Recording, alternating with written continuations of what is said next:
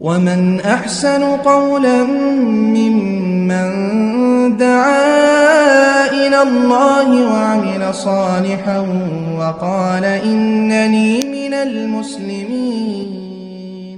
السلام عليكم ورحمة الله وبركاته. الحمد لله رب العالمين والصلاة والسلام على رسوله الأمين وعلى آله وصحبه أجمعين أما بعد. أعوذ بالله من الشيطان الرجيم بسم الله الرحمن الرحيم وقل جاء الحق وزهق الباطل إن الباطل كان زهوقا. সমস্ত প্রশংসা সেই মহান সত্য আল্লাহ সুবহানাহু ওয়া তাআলার জন্য, শান্তির ধারা বর্ষিত হোক মুহাম্মদ সাল্লাল্লাহু আলাইহি ওয়াসাল্লামের প্রতি। যাই হোক, আমাদের তাহকিকি মাজলিস আজকে মাসালা নাম্বার 3। আমরা গত শনিবার ঠিক আসর বাদে আমরা তাহকিকি মাজলিস মাসালা নাম্বার 2 যেটা রাফুল ইয়াদাইন প্রসঙ্গে পক্ষে এবং বিপক্ষে আমরা আলোচনা করেছিলাম।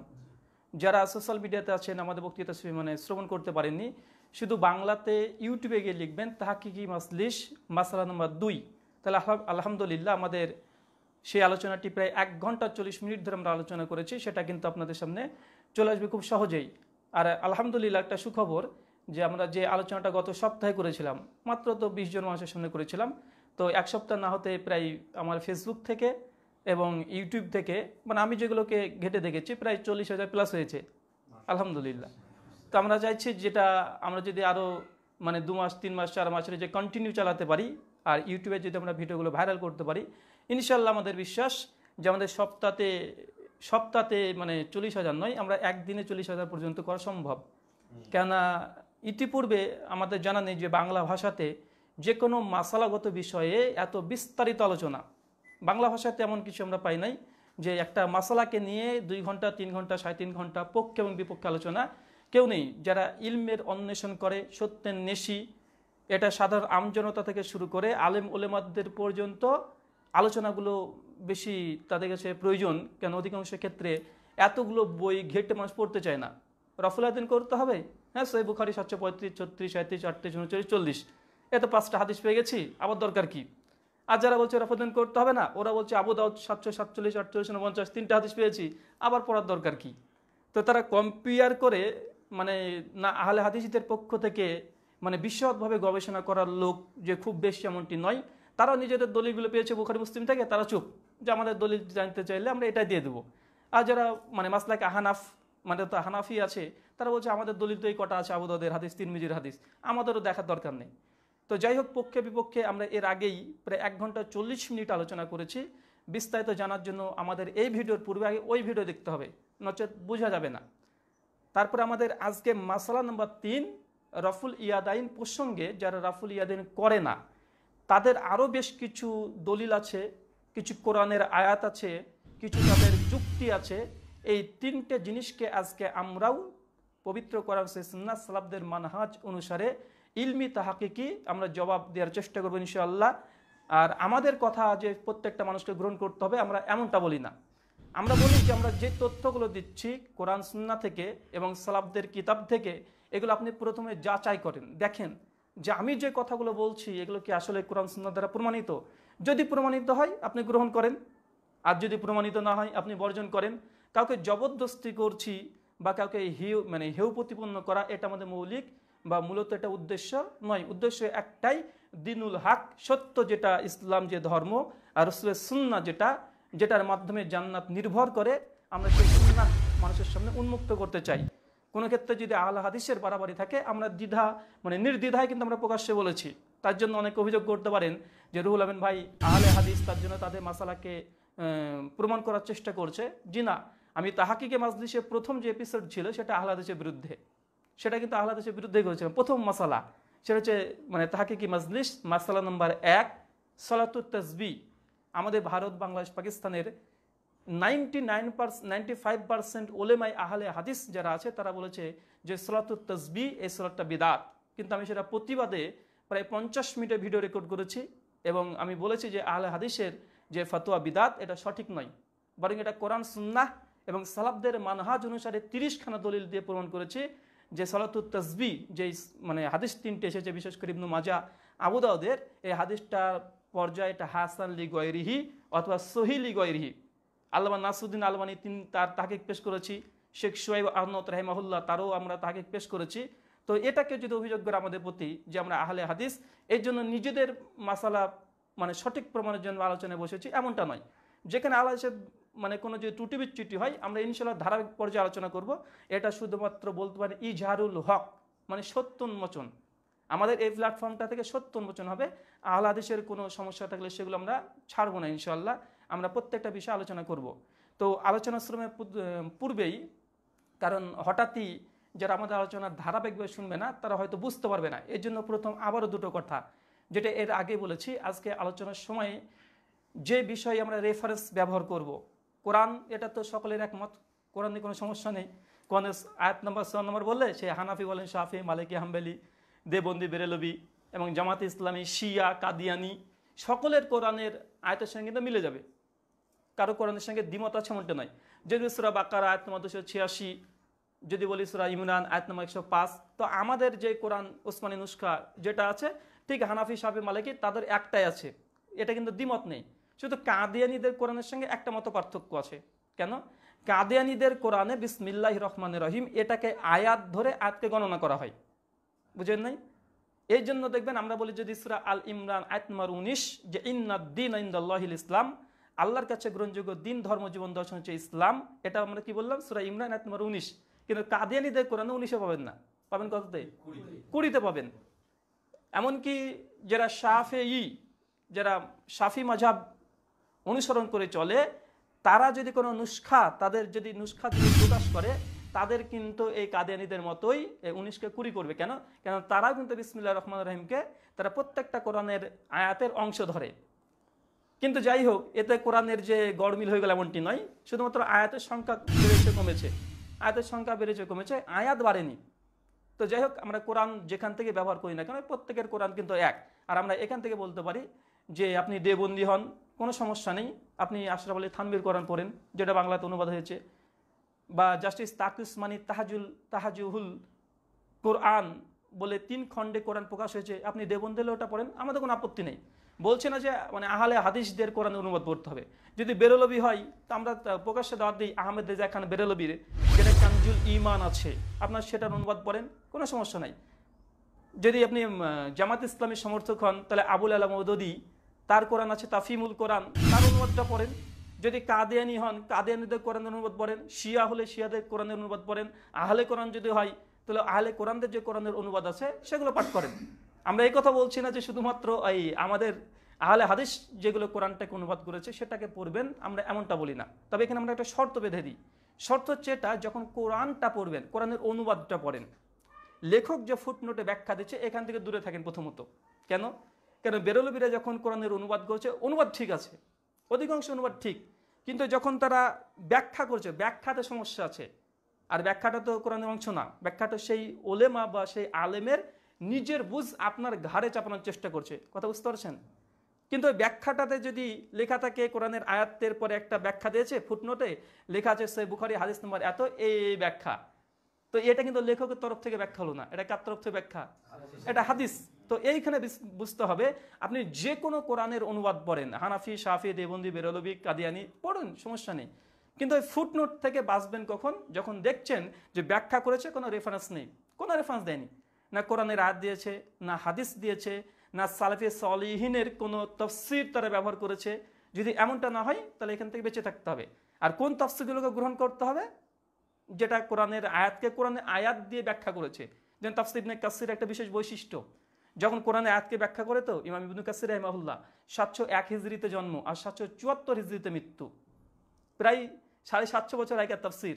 তো তার ব্যাখ্যার একটা সৌন্দর্য হচ্ছে এটা যে প্রথমে কোরআনের একটা আয়াত নিয়ে আসলো, ওই আয়াতটাকে ব্যাখ্যা করার জন্য আরেকটা আয়াত ফিট করবে, আরেকটা আয়াত, মানে একটাই যে আয়াত ফিট করবে এমনটি নয়, আরো 10টা আয়াত নিয়ে আসতে পারে ওই প্রসঙ্গে। নিয়ে আসার পরে তারপরে রাসূলের হাদিস নিয়ে আসবে। হাদিস নিয়ে আসার পরে সাহাবীদের কিছু আসার, মানে রাসূলের হাদিস বলছি, আর সাহাবীদের আসার মানে সাহাবীদের কিছু মতামত, হাদিসকেও আসার বলা হয়। তো সাহাবীদের আসার, যখন আসার ব্যবহার হয় অধিকাংশ ক্ষেত্রে বুঝতে হবে যে সাহাবীদের মতামতের কথা বলছে। যখন উলুমুল হাদিস, যখন হাদিসের উলুম যখন পড়বেন, হাদিসের বিষয়ে বিশদ জানতে চাইবেন, তখন যখন আসার ব্যবহার করবে, আসার মানে আপনাকে বুঝতে হবে এটা সাহাবীদের আমল বা সাহাবীদের ফতোয়ার কথা বলছে। তো ইমাম ইবনু কাসির রাহিমাহুল্লাহ তার তাফসিরটাকে গোটা বিশ্ব জগতে মুসলিম উম্মাহ এই জন্য গ্রহণ করেছে যে কোরআনের আয়াতকে কোরআন দিয়ে ব্যাখ্যা করা, তারপরে হাদিস দিয়ে ব্যাখ্যা করা, তারপরে সাহাবা রাদিয়াল্লাহু তাআলা আনহুদের ব্যাখ্যা, তারপরে সালাফ যেমন তাফসির কুরতুবী আছে, তাফসির তাবারি আছে 310 হিজরিতে মৃত্যু লেখকের তাফসির তাবারি, মানে ইসলামের ইতিহাসে যতগুলো তাফসির আছে সবচেয়ে বড় তাফসির তাফসির তাবারি 310 হিজরিতে লেখকের মৃত্যু। তো এই তাবারি থেকে তিনি রেফারেন্স টানেন। তো আমরা একটা জনসাধারণকে এটাই বলি, যে কোনো তাফসির আপনারা পড়তে পারেন, এখানে শর্ত একটাই যে আপনাকে মানে ফুটনোট থেকে বেঁচে থাকতে হবে। আর ফুটনোট থেকে যদি বেঁচে না থাকেন তাহলে আপনাকে কিন্তু এই মাযহাবের দিকে অথবা ফিরকার দিকে মানে তাদের দিকে টানবে। তাই এটা আমাদের প্রথম শর্ত, কোরআন পড়েন, যে কোনো অনুবাদ পড়েন, এটা আমাদের বারবার আমরা দাওয়াত দিই। কখনই আমরা বলি না যে শুধু আহসানুল বায়ান তথা আল হাদিসের যে কোরআনের অনুবাদ আছে এটা পড়েন অথবা মুজিবুর রহমানের কোরআনটা পড়েন, এটা বলি না। এটা সাধারণ আমজনতার জন্য। কেন দেখেন, যারা আলেম ওলেমা আছে তারা নিজে কোরআনের অনুবাদ করতে পারে, আলহামদুলিল্লাহ। আর যারা অভিযোগ করে যে তোমরা সাধারণ আমজনতা, তোমার কথা শোনা কি প্রয়োজন, বলতে পারে যে তুমি কোনো মাদ্রাসায় পড়োনি বা কোনো মাদ্রাসায় শিক্ষকতাও করো না, তোমার অ্যারাবিকের পরে কোনো ডিগ্রি নেই, তো তুমি কোরআনের দাস দিয়েছে, তোমার কোরআন শুনবো কেন? তো আমাদের উত্তর এটাই যে ভাই, আমি যদি আরবি থেকে যদি বাংলা অনুবাদ করতে পারি আর আপনার সামনে যদি অনুবাদ করে শুনিয়ে দিই আমি নিজেই, বলুন তো আমার কথা আপনি মানবেন? যারা অভিযোগ করবে আপনার প্রতি বা আমার প্রতি যে তুমি তো আরবি তো জানো না বা আরবি থেকে তুমি বাংলা সরাসরি অনুবাদ করতে পারবা না, তো তোমার কাছ থেকে কোরআনের দার্স নেবো কেন? তো আমাদের জবাব এটাই যে ভাই, আমি ধরেন সত্যি আমি কোরআন পড়ে ধরেন আরবি থেকে বাংলা সরাসরি অনুবাদ করছি, তো যে অভিযোগ করছে সে অভিযোগকারী কি আমার অনুবাদটাকে মানবে? মানবে না। তার জ্বলন্ত প্রমাণ কি বলেন তো? দেখেন আহলে হাদিসের অনেক ওলেমা আছে না নেই? তারা তো কোরআন অনুবাদ তো নিজেই করছে, নিজেই শোনাচ্ছে, তারা কি মানছে? তারা কিন্তু মানে না। আবার দেখেন যারা অনুবাদ কোরআন করেছে, যারা কোরআনের অনুবাদ করেছে, তাদের অনুবাদ যদি আমরা পড়ি তো আমাদের প্রতি অভিযোগ করা মানে কি? আমরা আরবি জানি না, কিন্তু সেই ব্যক্তি যে অনুবাদটা করেছে সে তো আরবি জানে। যদি কোনো ভুল হয়ে থাকে, ভুলটা কার উপরে বাড়তে হবে? আমাদের প্রতি না ওই অনুবাদকের প্রতি? অনুবাদকের প্রতি। তাই এই অভিযোগ করাটা মূলত এটা সত্য গ্রহণ না করার জন্য এটা একটা শুধু কৌশল বা একটা পালানোর একটা অপচেষ্টা। তাই আমরা বারবার কি কথা বলি, আপনারা কোরআন পড়েন, যে কোনো অনুবাদ পড়েন, ব্যাখ্যা থেকে বেঁচে থাকবেন যতক্ষণ না দলিল দিচ্ছে, প্রমাণ দিচ্ছে। মানে ইলম হচ্ছে দুই জায়গা থেকে নিতে হবে, একটা কোরআন আর একটা হাদিস। এই দুটো জায়গার ইলম যদি থাকে অবশ্যই সেই তাফসীরটাকে গ্রহণ করবেন। পয়েন্ট নম্বর 2, যে যখন আমরা আলোচনা করব রেফারেন্স ব্যবহার করব কোনগুলো, যখন সহিহ বুখারী ব্যবহার করব, আমরা হাদিস নাম্বার যখন বলবো, অনেকগুলো সহিহ বুখারী নুসখা পৃথিবীতে আছে, প্লাস বাংলা ভাষাতেও আছে। তো আমাদের সঙ্গে মিলে যাবে যদি কেউ উর্দু দেখে দারুস সালাম থেকে, যদি আরবি দেখে সেটা হচ্ছে বৈরুত প্রকাশনী থেকে বা মাকতাবাই শামেলাতে যে সংস্করণ আছে সেটা।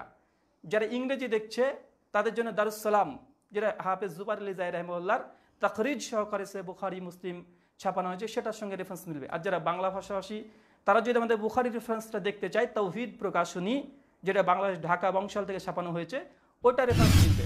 আর মুসলিমের অধিকাংশ সময়তে যেটা মিলবে সেটা হাদিস একাডেমি বাংলাদেশ যেটা ছাপিয়েছে, আর মাকতাবাই শামেলাহ যেটা আরবি, আর ইংরেজি আর উর্দু এটা হচ্ছে দারুস সালাম হাফেজ জুবাইর আলী জাহির মানে অনুবাদ প্লাস তাহকিক তাখরিজ সহকারে। আর বাকি সুনান আরবা যেগুলো আছে, সুনান আবু দাউদ, তিরমিজি, ইবনে মাজাহ, নাসাই, এগুলো আল্লামা নাসিরুদ্দিন আলবানী, হাফেজ জুবাইর আলী জাহি রাহিমাহুল্লাহ, আর পাশাপাশি শেখ শোয়েব আরনাউত রাহিমাহুল্লাহ, এই 3 জন মুহাদ্দিসের তাহকিক তাখরিজ সহকারে যেই মানে অনুবাদগুলো আমাদের সামনে এসেছে, সেই অনুবাদগুলো মানে যদি আপনারা দেখেন প্রত্যেকটা মানে হাদিস নাম্বার মিলবে। কেন অধিকাংশ সময় আমাদেরকে অভিযোগ করা হয় যে আপনি যে হাদিসের রেফারেন্স দিয়েছেন এটা মিলে নাই। কেন অধিকাংশ ক্ষেত্রে যেগুলো বাংলাতে অনুবাদ হয়েছে দেখছে মুখতাসার, মানে কিছু কিছু হাদিসগুলোকে নিয়ে তারা অনুবাদ করেছে বা কিছু প্রকাশনের ভিন্নতার কারণে হাদিস নাম্বার মিলে না। কিন্তু তার জন্য আমরা প্রথমে এই বিষয়টাকে ক্লিয়ার করলাম, কেন আমরা সাধারণ আমজনতা বোঝাতে চাইছি। আলেম ওলামাকে বোঝানোর দায়িত্ব আমাদের না, কেননা তারা জানে, তারা পড়ছে, কিন্তু তারা মানে বোঝার মতো চেষ্টা করছে না, বোঝার ইচ্ছেও তাদের নেই। তার জন্য আমরা আমজনতাকে বোঝানোর জন্য আপনারা এগুলো দেখেন। আপনি দরকার হানাফিদের অনুবাদ দেখেন, দরকার আহলে হাদিসের অনুবাদ দেখেন, দেখবেন যে কথাগুলো বলবো ইনশাল্লাহ মিলে যাবে। যদি মিলে আপনি মেনে নেবেন। আর বুখারী, মুসলিম, আবু দাউদ, তিরমিজি, ইবনে মাজাহ, নাসাই এগুলো বাদ দিয়ে যখন আমরা রেফারেন্স ব্যবহার করব, মুসান্নাফ ইবনে আবি শাইবা, মুসান্নাফ আব্দুর রাজ্জাক, সুনানুল কুবরা লিল বাইহাকি, এই আদার্স কিতাবগুলো, মুসনাদ, মুসান্নাফ আর মুজামুল, এই 3 শ্রেণীর হাদিসের গ্রন্থ থেকে যখন রেফারেন্স দেবো, প্রত্যেকটা রেফারেন্স মাকতাবাই শামিলা, যেটা আরবি একটা সফটওয়্যার আছে যেটা সৌদি থেকে প্রকাশ হয়েছে, ওখানে থেকে প্রত্যেকটা রেফারেন্স মিলে যাবে। এই আমাদের দুটো পয়েন্ট। আলোচনা শ্রবণ করার আগে আমার বক্তৃতাকে তাহাকিক করার জন্য শ্রোতাদের, মানে আমার বক্তৃতা যে আপনি সত্য বলছেন না মিথ্যা বলছি এটা যাচাইয়ের জন্য এইগুলো যদি মেনটেন করেন, ইনশাআল্লাহ আমাদের প্রত্যেকটা কথা মিলে যাবে। আর 3 নম্বর পয়েন্ট, আলোচনা যখন আমরা করব সেই সময়তে মোবাইলগুলো বন্ধ রাখতে হবে, কোনো সাউন্ড সিস্টেম যেন না হয়, মানে কোনো সাউন্ডের সমস্যা যেন আমাদের না হয়। আর 2 নম্বর, যে মোবাইল বন্ধ করার পাশাপাশি যখন আলোচনা শ্রবণরত অবস্থায় যদি কোনো প্রশ্ন চলে আসে, সরাসরি এই মুহূর্তে প্রশ্ন করা যাবে না। আলোচনার শেষের দিকে আমরা 10 মিনিট সময় রাখতে পারি, সে বিষয়ে আলোচনা বা প্রশ্ন করতে পারি, আমরা সেই সময়তে জবাবটা দেব। আর তারপরেও যদি আমরা এই সরাসরি লাইভে যদি উত্তর দিতে না পারি, তো আমরা পরবর্তী সময়তে আলোচনা লাইভটাকে বন্ধ করার পরে আমরা সে বিষয়ে ক্লিয়ার করব, মানে যেগুলো স্বাভাবিক প্রশ্ন আছে। আর যারা সোশ্যাল মিডিয়াতে আছেন, যারা আমাদেরকে লাইভ দেখছেন বা পরবর্তী সময় ইউটিউবে দেখবেন, যদি আমাদের আলোচনা থেকে কোনো কিছু দুর্বল প্রকাশ পাই, কোনো দলিল, কোনো প্রমাণ, বা আমরা যে কথা বলছি সেটা যদি সঠিক না হয়, যদি কোরআন এবং হাদিস থেকে তারা যদি সেটা খণ্ডন করে দেয় আমাদের যুক্তি বা দাবি, তাহলে ইনশাআল্লাহ আমরা পরবর্তী সময়তে এটা রুজু করে নেব। রুজু অর্থাৎ যে আমি ভুল করেছি, পরবর্তী এপিসোডে এসে বলবো যে ভাই এখানে আমার ভুল হয়েছিল, ঠিক আছে, মানে আমরা এখান থেকে পিছু পাবো না। যদি কেউ ইলমি যদি আমাদের খণ্ডন করে, তাদের আমরা ইনশাআল্লাহ যদি ভুল আমার হয়ে থাকে আমি স্বীকার করে নেব, কেন এই মজলিসটা কারোর সঙ্গে আমাদের শত্রুতা নেই। আমাদের একটাই শত্রুতা যদি হয়, সেটা হচ্ছে পবিত্র কোরআন সে সুন্নাহর সঙ্গে যদি কেউ দ্বিমুখী নীতি আচরণ করে, তাদেরকে আমরা ইলমি জবাব দিব। এটা কিসের? এর ইলমি ইখতিলাফ, ইলমি জবাব। কারো মানে শরীরের উপরে বা কারো চেহারা প্রতি বা কারো মানসিকতার প্রতি আমাদের কোনো বিদ্রুপ বা কোনো মন্তব্য নেই। শুধু ইখতিলাফ একটাই, যে ইলম মানে জ্ঞান যেখানে আছে, জ্ঞানের যদি খেয়ানত করে, ইলমের খেয়ানত করে, আমরা সেখানে শুধুমাত্র জবাব দেব। কারণ আমাকে দেখবেন, এই আলোচনা এর আগে করেছিলাম, তো অনেক মানুষ অনেক কুটুমন্তব্য আমাদেরকে করেছে, অনেক রকমের করেছে, ওগুলো আমরা দেখার প্রয়োজন নেই। তো যাই হোক, আমরা এই কটা পয়েন্ট মনে রাখবেন। তো আজকে আমাদের সঙ্গে যিনি প্রশ্নোত্তর পর্বে থাকবে শাহবুল ভাই, শাহবুল ভাই মানে তিনি প্রশ্নগুলো পড়বেন ইনশাআল্লাহ। প্রথম আমরা যে 2 নম্বর এপিসোড করেছিলাম, আজকে 3 নম্বর মাসালা রাফুল ইয়াদাইন। আজকে আমাদের 7 জুলাই 2019 রবিবার, আমরা আসর পরে আলোচনা ইনশাআল্লাহ শুরু করলাম। দেখা যাক বাকি কতটা আমরা আজকে শেষ করতে পারি। তার পরবর্তী সময় মাসালা নম্বর 4 তাহকিকি মাজলিসে আমরা আবারও রবিবার ঠিক এই সময়ে এই জায়গাতেই ইনশাআল্লাহ আমরা আবার অবস্থান করব। আর যদি ডেট সময় চেঞ্জ হয়, আমরা মানে সব কিছু আমরা আপডেট জানিয়ে দেবো ইনশাআল্লাহ। আর যদি না জানাই, জানবেন যে ডেট এবং সময়টা ঠিক আছে। আজকে বিষয়টা স্পষ্ট ক্লিয়ার হয়েছে। যে শাহুল ভাই, আপনি প্রশ্নগুলো পড়তে শুরু করতে পারেন। আসসালামু আলাইকুম। জি, রাহুল ভাইয়ের কাছে আমার প্রশ্ন, যে আমরা জানি যে ইমাম বুখারী রাহমাহুল্লাহ রাফেল ইয়াদিন সম্পর্কে বই লিখেছেন। তো আমার প্রশ্ন, যে ঠিক এমন ধরনের বই কি কোনো মুহাদ্দিস লিখেছেন? জি আলহামদুলিল্লাহ, খুবই সুন্দর একটা প্রশ্ন। আর এ বিষয়টা আমরা অনেকে জানি না, যারা বাংলা ভাষাভাষী আছি এবং পাশাপাশি যারা আমরা গবেষণার মধ্যে নেই, যারা গবেষণা করি না, তো এই বিষয়টা আমরা জানি না। প্রথম কথাটা মনে রাখবেন যে ইমাম বুখারী রাহিমাহুল্লাহ এই রাফুল ইয়াদাইন প্রসঙ্গে প্রথম একটা ইলমি অ্যাটম বোম ফেলেছে। মানে এই অ্যাটম বোম মানে মিসাইল মানুষকে হত্যা করার জন্য নয়, মানে ইলমের অ্যাটম বোম। কেন জুজুল রাফুল ইয়াদাইন, ইমাম বুখারী স্বয়ং সেই সময়তে জন্ম 194 হিজরি, মৃত্যু 256 হিজরি, সেই সময়তে তিনি একটা ইলমি অ্যাটম বোম, যেটা জুজউল রাফুল ইয়াদাইন, যেটা তিনি মানুষের সামনে পেশ করেছে। উম্মতের কাছে এখন পর্যন্ত কিতাবটা মজুদ আছে, আমরা জানি, যেখানে কমপক্ষে 122টা মতো তিনি হাদিস নিয়ে এসেছেন। আর ইমাম বুখারী কমপক্ষে 60খানা মানে 60খানা কল নিজের মন্তব্য পেশ করেছে। আর প্রত্যেকটা মন্তব্য যদি আমরা পেশ করতে চাই, একটা বক্তৃতা হয়ে যাবে যে ইমাম বুখারী এবং রাফুল ইয়াদাইন, মানে ইমাম বুখারী গবেষণা কিন্তু একটা রাফুল ইয়াদাইনের একটা আলোচনা করা সম্ভব। তো ইমাম বুখারী রাহিমাহুল্লাহ ছাড়াও অনেকজন মুহাদ্দিস আছে যে সেই সময়তে রাফুল ইয়াদাইনের ওপরে পক্ষে রচনা করেছে। আর আমার ইলমে এখন পর্যন্ত আমি দেখিনি যে সালাফে সালেহিন প্রায় 700-800 হিজরি পর্যন্ত যে কোনো মুহাদ্দিস, কোনো একজন ফকিহ, তারা স্বতন্ত্রভাবে কোনো জুজ তথা কোনো কিতাব বা বই লিখেছে যে রফুল ইয়াদাইন এটা করতে হবে না, মানসুখ, এ পক্ষে কোনো বই রচনা করেনি। প্রথম দলিল তো ইমাম বুখারীর আমরা জানি যে তিনি জুজুল রাফুল ইয়াদাইন বই রচনাই করেছেন রাফুল ইয়াদাইন করার পক্ষে। আর এটা বই না, এটা একটা ইলমি অ্যাটম বোম। কেন ইমাম বুখারী সেই সময়তে রাফুল ইয়াদাইনের বিপক্ষে যত দলিল পেশ করা হয় তিনি সেই জুজুল রাফুল ইয়াদাইন, এই দেখেন সেই জুজুল রাফুল ইয়াদাইন। ইমাম বুখারী এই বইয়ে তাদের সমস্ত অভিযোগকে খণ্ডন করেছে, প্রত্যেকটা অভিযোগ। নতুনভাবে যদি রাফুল ইয়াদাইনের উপরে কোনো গবেষণা নাও করা হয় তাও এই বইটাই আলহামদুলিল্লাহ যথেষ্ট। তিনি 6 লক্ষ হাদিসের হাফেজ ছিলেন, বেছে বেছে 122খানা হাদিস নিয়ে এসেছেন, কিন্তু রাফুল ইয়াদাইন করতে হবে না এই মর্মে কোনো হাদিস তিনি বুখারী সহিহ আল বুখারীতে নিয়ে আসেননি। আর এটা ইমাম বুখারী জুজুল রাফুল ইয়াদাইন। আপনারা এই বইটা যদি পাঠ করেন ইনশাআল্লাহ রাফুল ইয়াদাইন প্রসঙ্গে যত অভিযোগ, এটা আমার খণ্ডনের দরকার নেই, ইমাম বুখারী রাহিমাহুল্লাহ তিনি আগে করে গেছেন। ঠিক এইভাবে অনেক মুহাদ্দিসগণ তারা খণ্ডন করেছে। কমপক্ষে পৃথিবীর জমিনে 6খানা এরকম স্বতন্ত্র বই পাওয়া যায় মুহাদ্দিসদের, যারা স্বতন্ত্র বই রচনা করেছে। আমি কয়েকটা বইয়ের নাম বলবো। যেটা লেখা আছে মোহাম্মদ বিন নাসার মারওয়াজি রাহিমাহুল্লাহ, ইনি 294 হিজরিতে মৃত্যুবরণ করে। কত হিজরি? 294 হিজরি। ইমাম বুখারী 194 জন্ম, আর ইনি মৃত্যুবরণ করে 294 হিজরিতে। ইনি 4 খণ্ডের একটা বই রচনা করেছে জুজুল রাফুল ইয়াদাইনের পক্ষে। কয় খণ্ডে? 4 খণ্ডে বই রচনা করেছেন। একজন ঐতিহাসিকবিদ তিনি ছিলেন, 4টে খণ্ডে তিনি বই রচনা করেছেন যে রাফুল ইয়াদাইন করতে হবে। আর তিনি অনেক, যেহেতু তিনি ঐতিহাসিকবিদ, তিনি কুফা, তিনি বাসরা, ইয়ামান, সিরিয়া, হিজ্জাজ মানে মক্কা, মদিনা, প্রত্যেকটা জায়গার ইতিহাস নকল করেছেন যে কারা কারা রাফুল ইয়াদাইন করতেন, কতজন মুহাদ্দিস রাফুল ইয়াদাইন হাদিস বর্ণনা করেছে, কোন কোন সাহাবী করেছেন। মানে 4 খণ্ডে বুঝতে পারছেন যে কত দলিল নিয়ে এসেছে। আলহামদুলিল্লাহ। তো বোঝা গেল ইমাম বুখারী আর ইমাম মারওয়াজি রাহিমাহুল্লাহ আল মুতাফা 294 হিজরি, তারা দুজন 2খানা বই রচনা করেছে। আরও বই আছে, 3 নম্বর বই যে মুহাদ্দিস আবি বাকার আহমদ 292 হিজরিতে ইনার মৃত্যু। ইনও মানে রাফুল ইয়াদাইনের পক্ষে একটা খণ্ডে একটা বই রচনা করেছে। ইনার একটা বই আছে, মানে কমপক্ষে আমার জানা মতে আমি যেগুলো মানে দেখলাম, তো এই বইগুলা স্পষ্টভাবে বিদ্যমান আছে।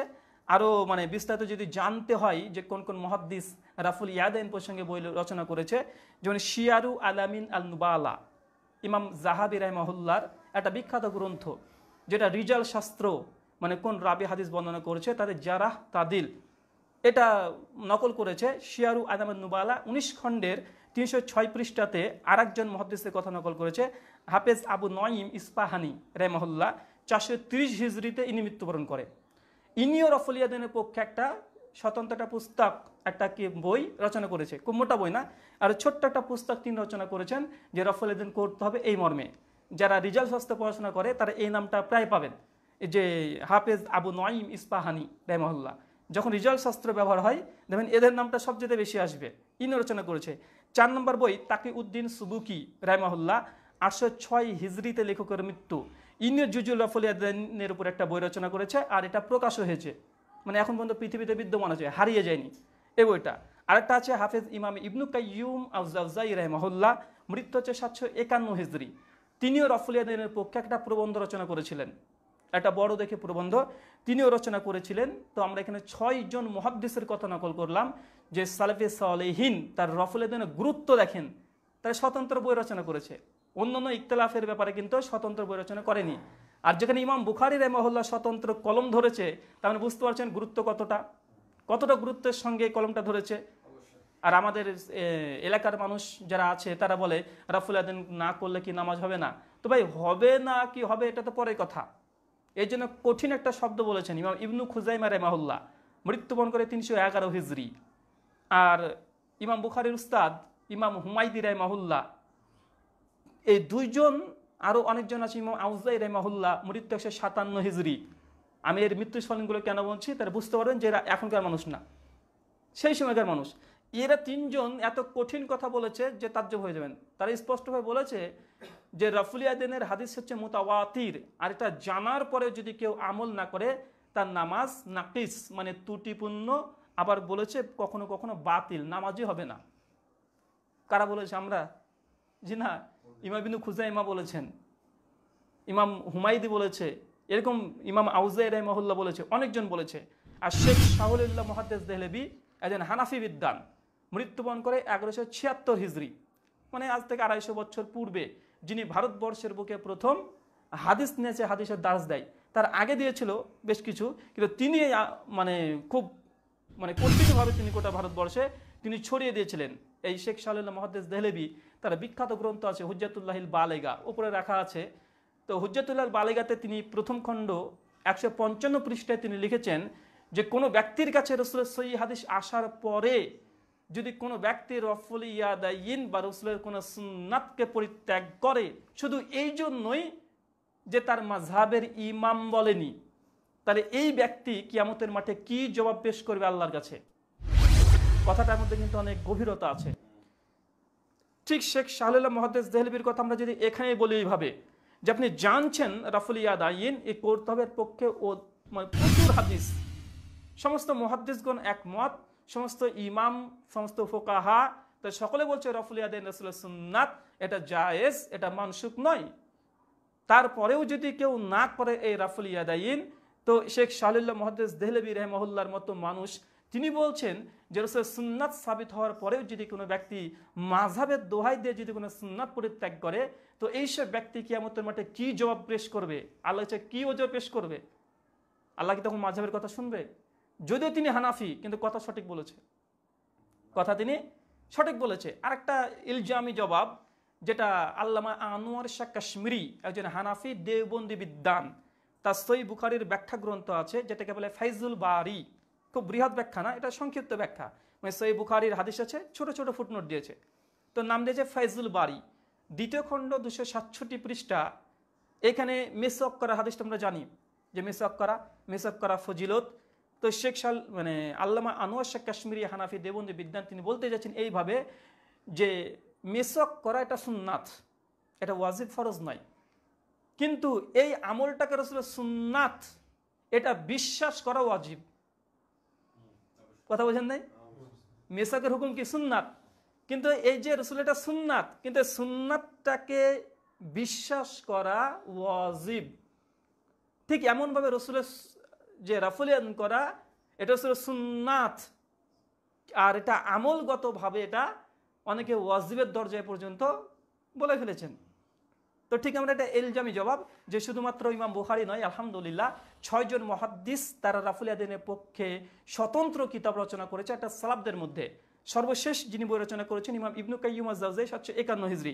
এরপরে অসংখ্য মানে ওলেমা আইম্মা তার রাফুল ইয়াদাইনের পক্ষে রচনা করেছে, আমাদের বলার প্রয়োজন নেই, আমরা 700 হিজরি পর্যন্তই দলিল দিলাম। কিন্তু মনে বিপক্ষে একটাও কোনো মুহাদ্দিস সালাফদের মধ্যে কোনো আইম্মা গ্রহণযোগ্য আহলে সুন্নাহ ওয়াল জামাতের মধ্যে শামিল এমন কোনো ব্যক্তি রাফুল ইয়াদাইনের বিপক্ষে কোনো বই বা কোনো কলম তারা ধরেনি। ছোটোখাটো কিছু মন্তব্য করেছে যে রাফুল ইয়াদাইন করা এটা করাটাও জায়েজ, না করাটাও জায়েজ। এমন আছে যেমন ইমাম হাজম আনদালুসি রাহিমাহুল্লাহ তিনি বলেছেন আল মুহাল্লাতে তিনি বলেছেন, কিন্তু তিনি বলেছেন তার একটা কারণ আছে, প্রেক্ষাপট আছে, কিন্তু বিপক্ষে বই রচনা করেনি। আলহামদুলিল্লাহ যে প্রথম রাফুল ইয়াদাইনের যেই ইলমি আটম্বম এটা ইমাম বুখারী মানে ফেলেছে তার জুজুল রাফুল ইয়াদাইনে। এখন কোনো মুসলিম সকলেই তো বিশ্বাস করে ইমাম বুখারী রাহিমাহুল্লাহর মাকাম, তার মর্যাদা। আমাদের প্রথম মানে দ্বিতীয় তাহকিকি মজলিস মাসালার মধ্যে আমরা কিন্তু আলোচনা করেছি যে ইমাম বুখারীর মর্যাদা কেমন ছিল। তো ইমাম বুখারী বইটা যথেষ্ট আলহামদুলিল্লাহ সত্যান্বেষীর জন্য। ইমাম বুখারীর কিতাব জুজুল রাফুল ইয়াদাইন এতটাই যথেষ্ট রাফুল ইয়াদাইন সুন্নাত এর পক্ষে, আলহামদুলিল্লাহ এতটুকুই। জি, তারপরে প্রশ্ন করতে পারেন। আসসালামু আলাইকুম।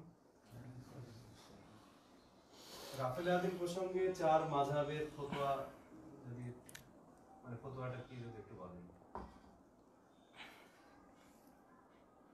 আচ্ছা, আরেকটা জিনিস জেনে রাখা আমাদের অতীব গুরুত্বপূর্ণ এবং জরুরি, যেহেতু সাধারণ আমজনতা এত তাহাকিক এত গবেষণা করতে চায় না। আর আমি আগেও বলেছি আহলে হাদিসের মধ্যে আছে, হানফিদের মধ্যে আছে অনেক ওলেমা যারা তাহাকিক করে না, উপর পড়ে চলে যায়। তো রাফুল ইয়াদাইন প্রসঙ্গে বিখ্যাত মাযহাব আছে 4টে। কটা মাযহাব আছে? 4টে। হানাফি, শাফিঈ, মালিকি, হাম্বলি, এই 4 ইমামের নামে 4টে মাযহাব প্রতিষ্ঠিত হয়েছে। আমরা জানি এখন পর্যন্ত পৃথিবীতে বিদ্যমান, কিন্তু মনে রাখবেন যে 4টে মাযহাব কিন্তু শেষ নয়, আরও মাযহাব ছিল, এখনও আছে পৃথিবীতে মাযহাব। যেমন জাহেরি মাযহাব এখনও পৃথিবীতে আছে, নাই এমনটি নয়। ইমাম ইবনু তাইমিয়া রাহিমাহুল্লাহ তার মাজমু' আল ফাতাওয়াতে তিনি নকল করেছেন যে এই জাহেরি মাযহাব তার সময়েও ছিল আর খুব ভালো হয়েছিল। ইমাম ইবনু তাইমিয়া রাহিমাহুল্লাহ মৃত্যুবরণ করে 728 হিজরিতে, মানে 700 বছর আগেও জাহেরি মাযহাব ছিল, পৃথিবীতে এখন বিভিন্ন প্রান্তে জাহেরি মাযহাবের অস্তিত্ব এখনও আছে, একদম হারিয়ে যায়নি। তাদের কিতাবপত্র এখনও প্রচুর পরিমাণে সমাজে বিদ্যমান আছে। তাছাড়া সুফিয়ান সাউরি রাহিমাহুল্লাহ, মৃত্যু 166 হিজরি, তারও নামে কিন্তু মাযহাব ছিল। সুফিয়ান সাউরি রাহিমাহুল্লাহ, তার মাযহাব ছিল, এবং দাউদের ছিল, এবং শৌরের ছিল। এরকম অনেকজন সেই সময়কার মুহাদ্দিস, তাদের কিন্তু মাযহাব পৃথিবীতে প্রতিষ্ঠিত ছিল। এখন আমাদের সচরাচর যারা আমরা জানি যে হানাফি, শাফি, মালিকি, হাম্বলি, এই 4টে মাযহাব আমাদের মধ্যে সবচাইতে বেশি প্রসিদ্ধ, তাদেরকে ফলোয়ারও পৃথিবীতে বেশি আছে। তো এই 4টে মাযহাবের রাফুল ইয়াদাইন প্রসঙ্গে মতামত কি, এটাই যদি আমরা এতটাই জানি, 4টে মাযহাব থেকে সিদ্ধান্ত নিতে চাই, আলহামদুলিল্লাহ, তারপরেও জানবেন যে না, রাফুল ইয়াদাইন করাটাই এটাই বাঞ্ছনীয়। দেখেন, 4 ইমামের মধ্যে প্রথম ইমাম আবু হানিফা রাহিমাহুল্লাহ, জন্ম 80 হিজরি, মৃত্যু 150 হিজরি। ইমাম আবু হানিফা রাহিমাহুল্লাহর কথা আগে বলেছি যে তিনি রাফুল ইয়াদাইনের বিপক্ষে ছিলেন, মানে তার কাছে রাফুল ইয়াদাইন করতে হবে না, এটাই তার ফতোয়া। 2 নম্বর ইমাম মালিক রাহিমাহুল্লাহ, জন্ম 93 হিজরি আর মৃত্যুবরণ করে 179 হিজরি। ইমাম মালিক মদিনায় জন্মগ্রহণ করে, মদিনায় মৃত্যুবরণ করে, মসজিদুন নববীর ইমাম ছিলেন তিনি। তার মাযহাবটা কি, এই প্রসঙ্গে কিন্তু আমরা মাসালা নম্বর 2-এ কিন্তু আলোচনা করেছি যে মদিনার আমল, মদিনাবাসীরা কি রাফুল ইয়াদাইন করতেন না, এই প্রশ্নের জবাব দিতে গিয়ে কিন্তু বলেছিলাম ইমাম মালিক যেহেতু মদিনাবাসীর ইমাম, মদিনাতে তার জন্ম, তাই ইমাম মালিক কিন্তু রাফুল ইয়াদাইন করে তিনি সালাত আদায় করেছেন, মৃত্যু পর্যন্ত করেছেন। তার মৃত্যু পর্যন্ত আমল আমরা কিন্তু দিয়েছি, তার কেবল বর্ণনা করেছে, যেমন তোর মানুষ না, তারই শাগরেদ, তার ছাত্র বলেছে ইমাম মালিকের সঙ্গে আমি 178 হিজরিতে সাক্ষাৎ করতে গিয়েছিলাম, সেই সময় ইমাম মালিক রাহিমাহুল্লাহকে আমি দেখেছি যে তিনি রাফুল ইয়াদাইন করে সালাত আদায় করেছেন। তার ছাত্র বলেছে, অন্য কোনো ব্যক্তি কিন্তু নয়। আর এটা নকল করেছেন, যার রেফারেন্স আমি দিয়েছিলাম সেই দিন, হাফেজ আব্দুল বার রাহিমাহুল্লাহ, মৃত্যুবরণ করে 463 হিজরি। তার বিখ্যাত গ্রন্থ ইমাম মালিকেরই মুওয়াত্তা, মালিকের ব্যাখ্যা গ্রন্থ আর তামহিদ, 9ম খণ্ডের 213 পৃষ্ঠা, 222 পৃষ্ঠা, 223 পৃষ্ঠাতে এই কথাটা নকল করেছে। তো এখান থেকে প্রমাণিত হয় ইমাম মালিক রাহিমাহুল্লাহর মাযহাব বা তার আমল রাফুল ইয়াদাইন করার পক্ষে। 1। 2 নম্বর দলিল সুনান তিরমিজি, এটা হচ্ছে সুনান তিরমিজি, এটা নাম দেওয়া হয়েছে দারসে তিরমিজি। কেন দেওয়া হয়েছে? এই সুনান তিরমিজির অনুবাদ করেছেন পাকিস্তানের একজন হানাফি দেবন্দি আলেম জাস্টিস তাকি উসমানী হাফেজাহুল্লাহ, এখন জীবিত আছেন। এই লেখক এখন জীবিত আছেন। তিনি সুনান তিরমিজির তিনি অনুবাদ করেছেন উর্দু ভাষায়, বোঝেন নাই, উর্দু ভাষায়, আর দার্স দিয়েছেন তিনি, মানে এটার ব্যাখ্যা, এই দার্সটাও তারই স্বয়ং। তো ওটার আবার অনুবাদ করেছে বাংলাদেশ থেকে, উর্দু থেকে বাংলা অনুবাদ কারা করেছে? বাংলাদেশ থেকে। কারা করেছে? আল কাউসার প্রকাশনী। বাংলাদেশে হানাফিদের 10খানা বড় বড় প্রকাশনীর মধ্যে আল কাউসার কয়েক নম্বরেই আছে, মানে যেমন তেমন প্রকাশনী নয়, টুটাফাটা কোনো কোম্পানি নয়, এটা মানে গ্রহণযোগ্য একজন হানাফিদের বাংলা ভাষা একটা বৃহত্তর একটা প্রকাশনী আল কাউসার। তো এটা সম্পূর্ণ নির্ভর কার করছে? হানাফিদের প্রকাশনী, হানাফিদের অনুবাদক, দেবন্দীদের অনুবাদক, তারাই অনুবাদ করেছে, তাদেরই ব্যাখ্যা, সমস্ত কিছু তার। শুধু টাকাটা আমার লেগেছে আর বলবো এবার আমি, মানে শুধু টাকা দিয়ে কিনেছি, পড়েছি আমি, এখন আপনার সামনে বলবো যে তারা কি বলেছে। ইমাম মালিক রাহিমাহুল্লাহ তিনি কি রাফুল ইয়াদাইন করতেন কি করতেন না? ঠিক এটার প্রথম 2 খণ্ড খুলবেন দারসে তিরমিজি, 256 নম্বর হাদিস। কত নম্বর হাদিস? 256 নম্বর হাদিস। আমরা 256 নম্বর হাদিসে চলে আসি। রাফুল ইয়াদাইন প্রসঙ্গে একদম শেষের দিকে 256 নম্বর হাদিস, 2 খণ্ড 34 পৃষ্ঠা, আল কাউসার প্রকাশনী পরিষ্কারভাবে বলছে, মালিক ইবনু আনাস নামাজে হস্তদ্বয় উত্তোলনের মত পোষণ করতেন। স্পষ্ট কিন্তু লিখেছেন যে ইমাম মালিক রাহিমাহুল্লাহ তিনি রাফুল ইয়াদাইনের পক্ষে মত পোষণ করতেন। এই কথাটা মূলত হচ্ছে ইমাম তিরমিজির। কার কথা? ইমাম তিরমিজি। কারণ তিরমিজি কে রচনা করেছে? মানে সুনান তিরমিজি কে রচনা করেছে? ইমাম তিরমিজি। তো ইমাম তিরমিজির এই কথা সুনান তিরমিজিতে মজুদ আছে, আর অনুবাদ কে করেছে? জাস্টিস তাকি উসমানী। তো একসঙ্গে 2টো দলিল খণ্ডন হলো। এক, সঙ্গে ইমাম তিরমিজি নকল করেছে। ইমাম তিরমিজি 209 হিজরিতে জন্ম, 279 হিজরিতে মৃত্যু। তিনি সেই সময় রচনা করেছেন ইমাম মালিক রাহিমাহুল্লাহ তিনি রাফুল ইয়াদাইন করতেন, তিনি এই মত পোষণ করতেন, মানে একটা দলিল হলো। 2 নম্বর দলিল, এটা হানাফিদের অনুবাদ, তাদেরই সমর্থন, তাদেরই ব্যাখ্যা গ্রন্থ। আর একটা দলিল, মানে একটা দলিলে 2টো দলিল হয়ে গেল আলহামদুলিল্লাহ। ঠিক ইমাম মালিক যে রাফুল ইয়াদাইন করতেন এবং তার মত যে এটাই, এর জন্য আরও অসংখ্য গ্রন্থ আছে, যেমন হাফেজ ইরাকি রাহিমাহুল্লাহ তিনি স্পষ্ট হয়ে এই কথাটা নকল করেছেন ইমাম মালিক থেকে, যে ইমাম মালিক রাহিমাহুল্লাহ তিনি রাফুল ইয়াদাইন করতেন। এর জন্য আমরা দেখতে পারি বিশেষ করে হাফেজ ইবনে আব্দুল বারি আত-তামহিদ এই গ্রন্থ দেখলেই আমরা কিন্তু মানে এই অধিকাংশ রায়গুলো আমরা বুঝতে পারবো যে ইমাম মালিক রাহিমাহুল্লাহর পক্ষ থেকে রাফুল ইয়াদাইন করার পক্ষে তিনি মত পোষণ করতেন। তবে 4 ইমামের মধ্যে কয় ইমাম গেল? 2টো গেল। 3 নম্বর ইমাম যেটাকে বলা হয় ইমাম শাফিঈ রাহিমাহুল্লাহ, জন্মগ্রহণ করে 150 হিজরি আর মৃত্যুবরণ করে 204 হিজরি। তো ইমাম শাফিঈ রাহিমাহুল্লাহর মাযহাব কি ছিল? হানাফিদের মধ্যে ইখতিলাফ নেই, ইমাম শাফিঈ রাফুল ইয়াদাইন করতেন। মানে ইমাম শাফিঈ রাহিমাহুল্লাহ তিনি যে রাফুল ইয়াদাইন করতেন এটা নিয়ে ইখতিলাফ নেই। ইমাম মালিককে নিয়ে ইখতিলাফ ছিল, কিন্তু সুনান তিরমিজি যেমন তেমন লেখকের না, মানে কোনো একজন আলেম লিখেছে তার না, বা এখনকার কোনো মানুষ লিখেছে তার না, একদম সুনান তিরমিজির হাদিসের গ্রন্থ থেকে দেখে দিলাম। তারপরে আমাদের নয়, হানাফি ভাইদেরই অনুবাদ থেকে দেখিয়ে দিয়েছি, তাদেরই দাস থেকে দেখিয়েছি। এখন সত্য অন্বেষী বা হক যদি কেউ চাই তো এটা যথেষ্ট। এখন যদি আমি বলতাম না ইমাম মালিক রাফুল ইয়াদাইন করেছেন তাহলে আমার প্রতি দোষ হতো, কিন্তু আরে আমি তো না রে ভাই, ইমাম তিরমিজি। আর ইমাম শাফিঈ রাহিমাহুল্লাহ তিনি রাফুল ইয়াদাইন করতেন এবং করার পক্ষে ফতোয়া আছে। এই পক্ষে দ্বিমত কারণেই সবাই বলে যে না শাফিঈ মাযহাবে রাফুল ইয়াদাইন করে, এখনো পৃথিবীতে করে। শাফিঈ যারা আছে এখনো পৃথিবীতে তারা রাফুল ইয়াদাইন করে প্রতিদিন, এমনকি আজকের জোহরের আসরের সালাত তারা মানে শাফিঈ যারা তারা কিন্তু রাফুল ইয়াদাইন করে সালাত আদায় করেছে। এই জন্য মানে রেফারেন্স দেওয়ার প্রয়োজন নেই।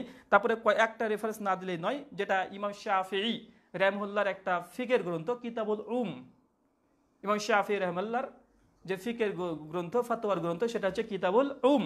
এটার প্রথম খণ্ড 4 পৃষ্ঠাতে, আর এটার যেটা তাহকিক পরবর্তী করেছে 256 নম্বর হাদিসের ব্যাখ্যাতে এই ইমাম শাফিঈ রাহিমাহুল্লাহর কথাটাকে নকল করা হয়েছে।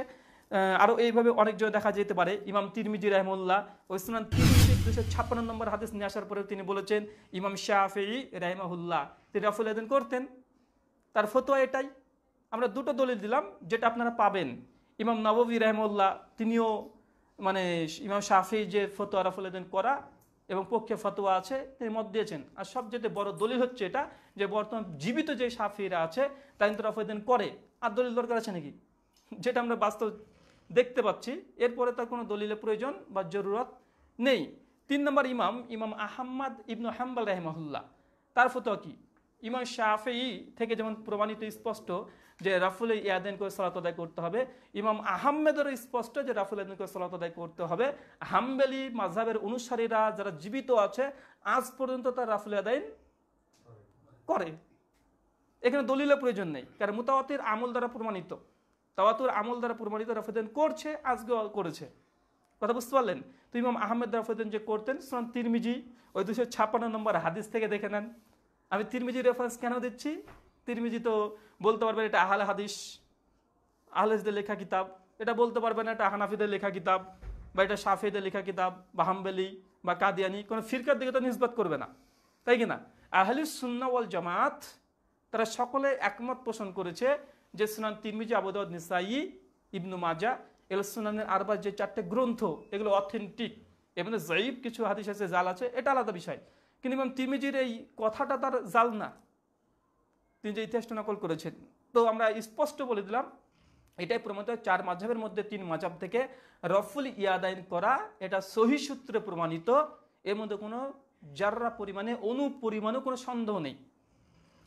এবার আমি একটা অ্যান্টিভেনাম ইলজামি জবাব, যেটাকে বলা হয় ওসলে মানে ইসলামী শরিয়তে যে ইলমুল কালাম বা অ্যান্টিভেনাম, মানে একটা যৌক্তিক জবাব, যে আমি মনে করি 4 ইমাম থেকে প্রমাণিত রাফুল ইয়াদাইন করতে হবে, এমনকি ইমাম আবু হানিফা রাহিমাহুল্লাহ থেকে।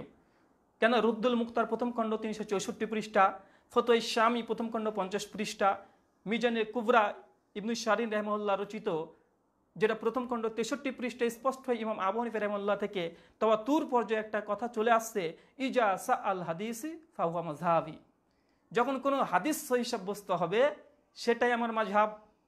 কার উক্তি? ইমাম আবু হানিফা রাহিমাহুল্লাহর। বরং শেখ শাহুল্লাহ মুহাদ্দিস দেহলেভি হুজ্জাতুল্লাহিল বালিগাতে তিনি একথা লিখেছেন প্রথম খণ্ড 152 পৃষ্ঠায় যে 4 ইমাম থেকে কথা প্রমাণিত আছে, যখন সহিহ হাদিস পাবা সেটা আমার মাযহাব। এখন আমরা তাহকিকের ফিল্ডে ইলমের ময়দানে এসে দেখছি যে না রাফুল ইয়াদাইন করতে হবে, এটাই সহিহ হাদিস। করতে হবে না যে মর্মে হাদিস এসেছে এগুলো মুসলিম উম্মার ইজমা দ্বারা এটা বলা যায় যেটা যায়িফ। আর ইজমা কথা নকল করেছে ইমাম নাওয়াবী যে রাফুল ইয়াদাইনের বিপক্ষে যত হাদিস এসেছে সবগুলোই দুর্বল, সবগুলো যায়িফ। ইমাম বুখারী জুজুল রাফুল ইয়াদাইনের 15 নম্বর পৃষ্ঠা লিখেছে রাফুল ইয়াদাইনের বিপক্ষে যত হাদিস আছে সবগুলোই যায়িফ, আর পক্ষে এগুলো কি সহিহ হাদিস। তো ইমাম আবু হানিফার মাযহাব কি বলেন? যখন সহিহ হাদিস পাবে সেটা আমার মাযহাব। তো রাফুল ইয়াদাইন করার পক্ষে কি হাদিস সহিহ আছে না নেই? আছে। কোন হানাফি কিন্তু দাবি করে না যে রাফুল ইয়াদাইনের পক্ষে কোনো হাদিস সহিহ নেই, বুঝেন না? তারা বলছে রাফুল ইয়াদাইনের পক্ষে হাদিস সহিহ আছে, কোনো দ্বিমত নেই উম্মতের মধ্যে। সকলে বলছে যে মুতাওয়াতির পর্যায়ে হাদিস আছে। হানাফিরা বলেছে যে রাফুল ইয়াদাইনের পক্ষে মুতাওয়াতির হাদিস আছে। মুতাওয়াতির মানে কমপক্ষে 10 জন সাহাবী থেকে বর্ণনা আছে, এটা হানাফিদের উসুল অনুসারে। যেই হাদিসকে কমপক্ষে 10 জন রাবী বর্ণনা করে, আলাদা আলাদা স্বতন্ত্র রাবী, সেই হাদিসকে বলে কি মুতাওয়াতির, তাওয়াতুর। মানে এই মুতাওয়াতির হাদিস কখনো দুর্বল হওয়া সম্ভব নয়। মানে এতজন সাহাবী বর্ণনা করেছে, মানে এর মধ্যে কোনো জাররা পরিমাণেও ভুল হবে না। তো রফউদ্দিন করতে হবে 3 মাযহাবের তো অকাট্য ফতোয়া আর অ্যান্টিভেনা ইলজামি যেটা জবাব ইলমুল কালাম। ইমাম আবু হানিফার যে উসুল, যদি সহিহ হাদিস পেয়ে যাও সেটা আমার মাযহাব। তো এই কথা থেকে স্পষ্টভাবে প্রমাণিত হয় যে না আলহামদুলিল্লাহ ইমাম আবু হানিফা রাহিমাহুল্লাহর মাযহাব এটাই যে রাফুল ইয়াদাইন করতে হবে। কেন? সহিহ হাদিস আমার মাযহাব। কেউ যদি রাফুল ইয়াদাইন করে সালাত আদায় করে, ইমাম আবু হানিফার এই উসুল থেকে সে হানফি মাযহাব থেকে বের হবে না। তাই হানফি ভাইদেরকে দাওয়াতে ইসলাহ, সংশোধন হওয়ার জন্য দাওয়াত, যে আপনারা যদি রাফুল ইয়াদাইন করে সালাত আদায় করেন তো আপনি হানাফি মাযহাব থেকে বেরিয়ে যাবেন, এমনটা নয়। কেন? হাদিস সহিহ আপনি করছেন, ইমাম আবু হানিফার তো কথা এটাই রাহিমাহুল্লাহ। এখন আপনাকে বললাম যে ভাই এই কলাটা খা, খোসাটা ফেলে দিস। এখন আপনি আমাকে ভালোবাসেন, কলা খেলেন, খোসাটা কি পকেটে পুরবেন নাকি? পুরবেন না রে ভাই। আমি যে আপনাকে ভালোবাসি বা আপনি যে আমাকে ভালোবাসেন প্রমাণ করবেন কি যে আমি যে কথাটা বলেছি সেটাকে গ্রহণ করবেন, বর্জন করবেন। এটা তো মানে ভালোবাসার দাবি। ঠিক এটা থেকে যৌক্তিক জবাব যে না 4 মাযহাব থেকে রাফুল ইয়াদাইন আলহামদুলিল্লাহ প্রমাণিত। হানাফি ভাইদের রাফুল ইয়াদাইন করাটাও জরুরি। ইমাম আবু হানিফা রাহিমাহুল্লাহর ওই উসুলি এই কথা থেকে তাদের রাফুল ইয়াদাইন করলে হানাফিয়াত থেকে তারা খারেজ হবে না, বরং হানাফিয়াত আরো মজবুত হবে। তাই হানাফি ভাইদের অবশ্যই রাফুল ইয়াদাইন করাটা এটা বাঞ্ছনীয়। আশেপাশের স্পষ্ট হয়েছে। জি ভাই। আসসালামু আলাইকুম। ওয়ালাইকুম আসসালাম ওয়া রাহমাতুল্লাহ। আমরা জানি যে রাফুল ইয়াদাইন প্রসঙ্গে ইমাম আবু হানিফার একটা মুনাজারা হয়েছিল, সেই মুনাজারাটা কতখানি সত্য? জি আলহামদুলিল্লাহ, যে রাফুল ইয়াদাইন প্রসঙ্গে যে মুনাজারার কথাটা বলা হয়, বিভিন্ন গ্রন্থে কিন্তু এই মুনাজারাটা মজুদ আছে। তার মধ্যে একখানা আচ্ছা ওই খাতাটা দিয়ে একবার। হানাফি ভাইদেরও বিভিন্ন গ্রন্থে এই রাফুল ইয়াদাইনের মুনাজারার কথাটা আছে। আমি 1 মিনিট শুধু দেখে বলবো যে কোন কোন গ্রন্থে আছে রাফুল ইয়াদাইনের এই মুনাজারা বিষয়টি।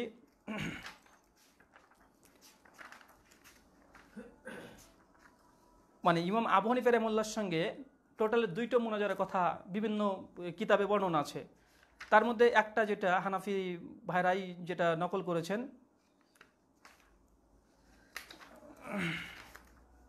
জি হানাফি কেল্লা, যেটা প্রথম খণ্ড 87 পৃষ্ঠা, এটা হানাফি ভাইদের একটা কিতাব, এখানে আছে হানাফি কেল্লা। ওইটা এ হচ্ছে হানাফি কেল্লা, মুফতি নাসিরউদ্দিন চাঁদপুরি।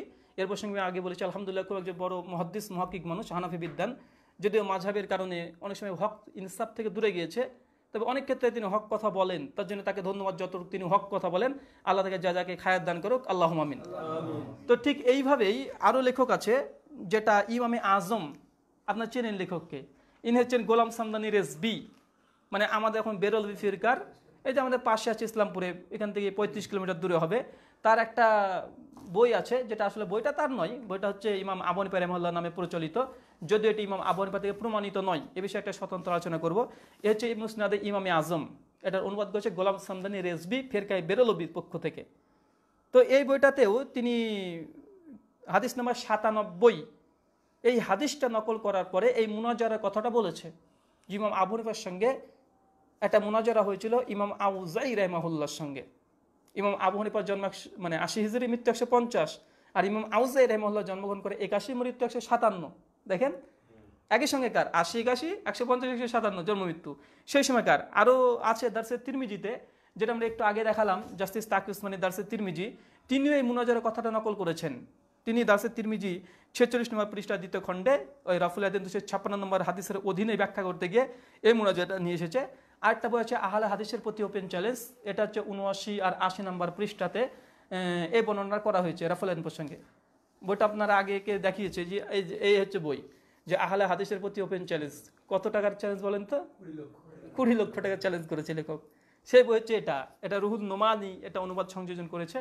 তো যাই হোক, এই মুনাজারাটা কি ছিল আমরা তাদের বই থেকে পড়ি, যে মুনাজারাটা আসলে কি বিষয় নিয়ে হয়েছিল, আর তারপরে মুনাজারার বিষয়ে আমরা আরও বিস্তারিত ইনশাল্লাহ আলোচনা করব। আমরা হানাফি কেল্লা থেকে পড়ব যে মুনাজারাটা কি বিষয় হয়েছিল। প্রথম খণ্ড 87 পৃষ্ঠাতে এই মুনাজারার 87 পেজ নাম্বার 87, মানে ইমাম আবু হানিফা রাহিমাহুল্লাহর সঙ্গে ইমাম আউজাই দুজন সমসাময়িককালের ইমাম, বুঝেন না? সেই সময়তে ইমাম আউজাই রাহিমাহুল্লাহ তিনি রফুল ইয়াদাইনের পক্ষে ছিলেন এবং তিনি রফুল ইয়াদাইন করতেন, আর ইমাম আবু হানিফা রাহিমাহুল্লাহ তিনি রফুল ইয়াদাইন করতেন না। এই নিয়ে একটা মুনাজারা। তো মুনাজারার মূল অংশ, এই মুনাজারাতে ইমাম আউজাই রাহিমাহুল্লাহ যিনি রফুল ইয়াদাইন করতেন তিনি হেরে গেছেন। এই মুনাজারা থেকে এটা প্রমাণ হয় যে ইমাম আউজাই রাহিমাহুল্লাহকে ইমাম আবু হানিফা রাহিমাহুল্লাহ তিনি হারিয়ে দিয়েছেন। ইমাম আউজাইয়ের পরাজয়। তাই হানাফি যারা এখন আছে ওলামায়ে দেওবন্দি, বেরলভী, ফুরফুরা যারা আছে, তারা যখন রফুল ইয়াদাইন প্রসঙ্গে আলোচনা হয় তখন তারা এই দলিল পেশ করে যে ইমাম আউজাইকে তো ইমাম আবু হানিফা রাহিমাহুল্লাহ হারিয়ে দিয়েছে মুনাজারাতে সেই সময়তে। তো আসলে যেই ঘটনাটা তারা পেশ করছে এটা কিন্তু কোনো হাদিসে ঘটনা লেখা নেই। প্রথম পয়েন্ট হচ্ছে এটা যে এই ঘটনাটা, এই মুনাজারার ইতিহাসটা কোনো হাদিসে থাকা উচিত ছিল? জি নাই। এমনকি কোনো ইতিহাসের গ্রন্থ, যে তারিখে বাগদাদ আছে, কমপক্ষে 15 থেকে 17 খণ্ডে রচনা করা আছে। ইমাম খাতিব আল বাগদাদি 463 হিজরিতে লেখকের মৃত্যু, তিনিও কিন্তু ঘটনা নকল করেননি। অসংখ্য ইতিহাস নকল করেছে, অনেক জাল ইতিহাস নকল করেছে খাতিব বাগদাদি। তারিখে দামেস্ক, যেটা কমপক্ষে 52 খণ্ডের উপর রচনা করা। চিন্তা করা যায় এত বড় বড় কিতাবে কিন্তু এই মুনাজারের কথাটা স্থান পায়নি। এখানে একটা যারা ওলামায়ে আহনাফ আছে তাদেরকে আবার একটা অ্যান্টিভেনাম জবাব, যেটাকে বলে ইলমুল কালাম ফাকি। সেটা হচ্ছে কি, যে এই যে রফুল ইয়াদাইন তো কোনো ইতিহাসের গ্রন্থে নেই, কোনো হাদিসেও এর স্থান পায় নাই। এমনকি ইমাম আবু হানিফা রাহিমাহুল্লাহ যে মুনাজারা করেছে তিনি জিতেছেন, বলুন তো তার সঙ্গী সাথী যারা ছিলেন, তার ছাত্র যারা ছিলেন, তারা বর্ণনা করবে কি করবে না? অবশ্যই করা উচিত। কেন ইমাম মোহাম্মদের কিতাবুল আসার আছে, ইমাম আবু ইউসুফ ইমাম আবু হানিফা রাহিমাহুল্লাহর ছাত্র কিতাবুল আসার আছে। বরঞ্চ হানাফি মাযহাব নির্ভর করে দুইজন ছাত্রর কিতাবের উপরেই, এটা অনেকে জানে না। ইমাম আবু হানিফা রাহিমাহুল্লাহ তিনি তো সহজতে কোনো কিতাব রচনা করেনি, তা হানাফি মাযহাব নির্ভর করে ইমাম মোহাম্মদ ইমাম আবু ইউসুফ রাহিমাহুল্লাহর কিতাবের উপরে নির্ভর করে। তো কিন্তু দেখেন ইমাম আবু হানিফা রাহিমাহুল্লাহর কোনো শাগির্দ, কোনো ছাত্র, কিন্তু এই যে রফুল ইয়াদাইনটা হয়েছিল ইমাম আউজাইর সঙ্গে ইমাম আবু হানিফা রাহিমাহুল্লাহর, এটা তারা বর্ণনা করেননি। তার মানে কিসের ইঙ্গিত পাওয়া যাচ্ছে? ডাল মে কুছ কালা হে, মানে এই ঘটনা যখন তার ছাত্ররা বর্ণনা করেনি রে ভাই। আর 4 নম্বর পয়েন্ট হচ্ছে এটা যে ইমাম আবু হানিফা রাহিমাহুল্লাহর এই মুনাজারাটি হানাফিদের কিতাব ছাড়া অন্য কোনো কিতাবে স্থানই পায়নি। শুধু হানাফিদের কিতাব, তাদের কিতাবে এই মুনাজারাটার কথা উল্লেখ আছে, কিন্তু তার ছাত্ররা কে বর্ণনা করেনি। অথচ তাদের ছাত্ররা অসংখ্য কথা লিখেছে। ইমাম আবু হানিফা থেকে ফতোয়া আলমগিরি বা এই জাতীয় কিতাবগুলোতে কমপক্ষে 20 লক্ষ নাকি, কখনো বলে 25 লক্ষ, কখনো 4 লক্ষ, 11,000 মতো তারা ইস্তেদালাল আছে, মানে হানাফি মাযহাবের ফতোয়া আছে তারা দাবি করে। তো অথচ কিন্তু ইমাম আবু ইউসুফ, ইমাম মোহাম্মদ, ইমাম আবু হানিফার তরফ থেকে এই ধরনের কোনো ঘটনা নকল করেনি। তার মানে বোঝা যাচ্ছে কথাটা সঠিক নয়। হানাফি যারা আছে আহনাফ, দেওবন্দি, বেরলভী, তাদেরকে যদি বলেন যে এর পক্ষে যে ঘটনাটা বর্ণনা করেছেন মুনাজারার দলিল কি, সনদ কি, সনদ লাগবে কি লাগবে না? অবশ্যই লাগবে। যে কোথায় পেয়েছো, কার গ্রন্থে পেয়েছো, যার গ্রন্থ পেয়েছে সেই লেখকটার মান কি, মর্যাদা কি। তো তারা কিন্তু অধিকাংশ ক্ষেত্রে তারা কিন্তু রেফারেন্স দেয় না। ঠিক এই কাজটাই করেছে, এই যে স্পষ্টভাবে 87 পৃষ্ঠায় নকল করেছে হানাফি কেল্লার লেখক, এই মুনাজারাটা নকল করেছে, কিন্তু স্পষ্টভাবে কোনো সনদ কোথায় আছে লেখক দেয়নি, সে ঘটনাটা নকল করে ছেড়ে দিয়েছে। তারপর লিখছে যে অনেক ঐতিহাসিকরা এই ঘটনাটা বর্ণনা করেছে। তো ঐতিহাসিক কোন ঐতিহাসিক? তো আমরা ভালোভাবে ঘেটে দেখলাম যে আসলে এর সনদ কোথায়, ঘটনা কোথায় পেয়েছে এরা। তো অবশেষে আমরা যেটা দেখলাম সেটা হচ্ছে জামিউল মাসানিদ, একটা হাদিসের গ্রন্থ। এই গ্রন্থে এই ঘটনাটাকে উল্লেখ করেছে সনদ সহকারে, এখানে সনদ আছে। আর এখান থেকে এলাউস সুনানে একজন হানাফি বিদ্বান তিনিও কিন্তু নকল করেন এই ঘটনাটাকে। তারপরে হানাফিরা ফতুল কাদিরে আছে, নজবুর রায়াতে আছে, বিভিন্ন হানাফিদের ফতোয়ার গ্রন্থগুলোতে এই কথাটাকে মুনাজারাটাকে নকল করে। তো প্রথম কোন গ্রন্থে সনদ আছে বললাম? জামিউল মাসানিদ। এই গ্রন্থে হচ্ছে এই রাফুল ইয়াদাইন যে করতে হবে না, ইমাম আবু হানিফার মুনাজারাটা আছে। তো এই মুনাজারার যে কথা লেখা আছে জামিউল মাসানিদ, তো এই যে লেখক, বইটাতে একজন লেখক আছে তো নাকি, রাইটার আছে, মুসান্নিফ আছে। তো এই মুসান্নিফের নাম হচ্ছে আব্দুল্লাহ ইবনু মুহাম্মদ হারিসি রাহিমাহুল্লাহ। এই লেখকের ওপরে মুহাদ্দিসদের আপত্তি আছে, ইনি হাদিস জাল করতেন, ইনার কথা গ্রহণযোগ্য নয়। মানে যিনি বইটা রচনা করেছেন তিনি অথেন্টিক নয়, তিনি দুর্বল, তার কাছ থেকে কোনো খবর যেটা সনদবিহীন সেটা গ্রহণযোগ্য নয়। এ বিষয়ে আমি কয়েকটা শুধুমাত্র মুহাদ্দিসদের কল আপনাকে নকল করে শোনাবো। যে এই জামিউল মাসানিদের যে মানে মুসান্নিফ, তার ব্যাপারে ওলেমাই আহলুস সুন্নাহ তথা মুহাদ্দিসগণ, ফোকাহগণ তারা কি কি মত পোষণ করেছে এই লেখকের উপরে। তার মধ্যে প্রথম যেটা আছে যে আব্দুল্লাহ ইবনু মুহাম্মদ হারসি রাহিমাহুল্লাহ প্রসঙ্গে তারিখে বাগদাদ, যেটা খাতিব বাগদাদি গ্রন্থ, যখন রিজাল শাস্ত্র বলবো দেখবেন এই লেখকের কথা অনেক আসবে, তারিখে বাগদাদ। তো রাবি নাম্বার 5215-তে তিনি স্পষ্টভাবে বলছেন তিনি হচ্ছে মুনকার, তিনি গারিব হাদিস বর্ণনা করতেন, দুর্বল হাদিস বর্ণনা করতেন। পাশাপাশি তিনি এই কথা বলছেন যে তিনি অনেক আশ্চর্য অলিক ঘটনা বর্ণনা করতেন যেগুলো আমরা ইতিপূর্বে শুনি নাই। তার মধ্যে এই ঘটনা একটা, ইমাম আবু হানিফা জিতে গেছেন আর আউজাই রাহিমাহুল্লাহ হেরে গেছে মুনাজারা বাহাসে, এইটা একটা। 2 নম্বর হচ্ছে হাফেজ আরেকজন আছে আহমেদ সুলাইমানি রাহিমাহুল্লাহ, 311 হিজরিতে লেখকের জন্ম আর 404 হিজরিতে মৃত্যু। ইনি স্পষ্ট বলেছেন মানে এই কথাটা যে এই যে ঘটনাটা আছে আর এই যে মোহাম্মদ হারসি তিনি যেভাবে হাদিস বর্ণনা করতেন, ইতিহাস বর্ণনা করতেন, তিনি তিলকে তালো বানিয়ে ফেলতেন, কখনো তিনি সনদের মধ্যে মতনকে ঢুকে দিতেন, মতনের মধ্যে সনদকে ঢুকে দিতেন। তিনি হজবর মানে ইখতিলাফি, মানে তার মধ্যে ইখতিলাফ এতটাই ছিল যে তার কথাটা গ্রহণযোগ্য নয়। ইমাম জাহাবি রাহিমাহুল্লাহ মিজানুল ইতেদালে তিনি কথাটা নকল করেছেন এই লেখক প্রসঙ্গে, মানে এই জামিউল মাসানিদ গ্রন্থের লেখক প্রসঙ্গে। রাবি নাম্বার মিজানুল ইতেদালে 4571 আর কাশফুল হাদিস রাবি নাম্বার 411-তে। তো এই ব্যাপারে মানে অনেকজন আছে, ইমাম জৌজি রাহিমাহুল্লাহ তিনিও বলেছেন যে এই লেখক যিনি জামিউল মাসানিদের লেখক ইনি গ্রহণযোগ্য নয়, ইনি দুর্বল, মুনকারুল হাদিস, অনেক ক্ষেত্রে অনেক কিছু বর্ণনা করেছেন। এটা বিস্তারিত যারা মানে রিজালশাস্ত্র জানে, একটু বোঝে, তারা বিভিন্ন জায়গা থেকে দেখতে পারে। এটা মাত্র সামালাতে সার্চ করলে আলহামদুলিল্লাহ 2-5 সেকেন্ডের মধ্যে চলে আসবে। তো তাদের জন্য শুধু রেফারেন্সগুলো জুয়াফা মাতরুকিন রাবি নাম্বার 2118, নিসানুল মিজান লিজাহাবি রাবি নাম্বার 1416, মিজানুল ইতদাল 4571, কাসফুল হাদিস রাবি নাম্বার 411, তানজিহুস শরিয়া প্রথম খণ্ড 75 পৃষ্ঠা, ইমাম জাহাবির আল মুগনি রাবি নাম্বার 3349। এই মুহাদ্দিস গ্রন্থের লেখকের উপরে সমালোচনা আছে। এবার বলুন, লেখক যদি দুর্বল হয়, লেখক যদি অলিক আশ্চর্যজনক ঘটনা বর্ণনা করে, তো এই মুনাজারা কি সঠিক হতে পারে? যেহেতু মুনাজারা সঠিক নয়, তার দলিল দেওয়াটা উচিত নয়, প্রথম। 2 নম্বর, শুধু এই যে লেখক দুর্বল তা নয়, লেখক যার সূত্রে বর্ণনা করেছে, যে তিনি কার কাছ থেকে শুনেছেন, উনিও তো একজনের কাছে শুনেছেন, যার কাছে শুনেছেন আরেকজন রাবি, তার নাম হচ্ছেন মুহাম্মদ বিন ইব্রাহিম আজ-জিয়াদ, ইনি একজন রাবি। ইনার প্রসঙ্গেও ইমাম দারাকুতনি রাহিমাহুল্লাহ, ইমাম দারাকুতনির নাম শোনেন নাই? মশহুর একজন ইমাম, সুনান দারাকুতনি, যেটা আমরা আগে দেখেছি আছে, দারাকুতনি সুনান দারাকুতনি হাদিসের গ্রন্থ। ইমাম দারাকুতনি তাকে দাজ্জাল, হাদিস জালকারী বলেছেন, বুঝেন নাই?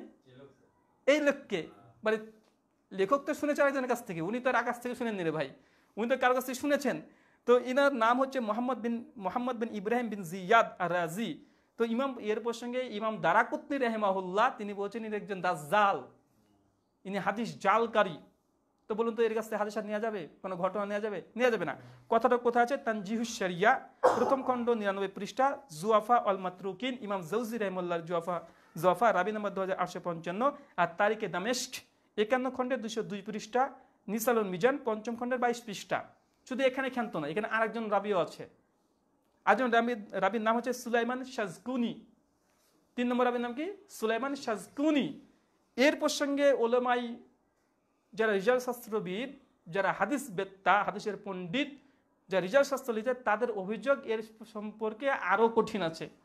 দেখেন একটা ঘটনা বর্ণনা করছে যে লেখক, সে লেখক দুর্বল, তিনি যার কাছে শুনেছেন তিনি হাদিস জালকারী দাজ্জাল, ইমাম দারাকুতনি বলছে। এবার ওই দাজ্জালের ব্যক্তি আরেকজনের কাছে যে শুনেছে, এর অবস্থান কি? এবার দেখেন উনার প্রসঙ্গে এই যে সুলাইমান শাজকুনি রাহিমাহুল্লাহ, তার প্রসঙ্গে যে কথা বলা হচ্ছে, বিশেষ করে আল্লামা হাইসামি রাহিমাহুল্লাহকে হানাফি মাযহাবে সবচেয়ে বেশি প্রাধান্য দেয় তার তাহাকিকের ক্ষেত্রে। কেননা হাইসামি রাহিমাহুল্লাহ তিনি মুতাশাহিল ছিলেন হাদিসের তাহাকিকে, মানে অনেক যায়ীফ হাদিসকে তিনি হাসান বলতেন। আর হানফিরা তার জন্য ইমাম হাইসামি রাহিমাহুল্লাহকে অনেক ক্ষেত্রেই মানে প্রাধান্য দিয়ে থাকে অন্য অন্য মুহাদ্দিসের চাইতে। তিনি রাবি প্রসঙ্গে তিনি বলছেন তিনি মিথ্যুক কাযযাব, সুলাইমান শাজগুনি ইনি কাযযাব, মিথ্যুক ছিলেন। তো মাজমাউ জাওয়াইদ স্পষ্ট লেখা আছে হাদিস নাম্বার 1696-এ। আর 2 নম্বর ইবনু মানে তুর্কুমুনি হানাফি রাহিমাহুল্লাহ, ইনি একজন হানাফি বিদ্বান।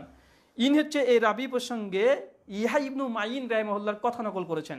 তুর্কুমুনি হানাফি রাহিমাহুল্লাহ তিনি ইয়াহয়া ইবনু মাইন রাহিমাহুল্লাহ 233 হিজরিতে মৃত্যুবরণ করে। ইয়াহয়া ইবনু মাইনকে এর একটা পরিচয় ইমাম বুখারীর উস্তাদ ছিলেন।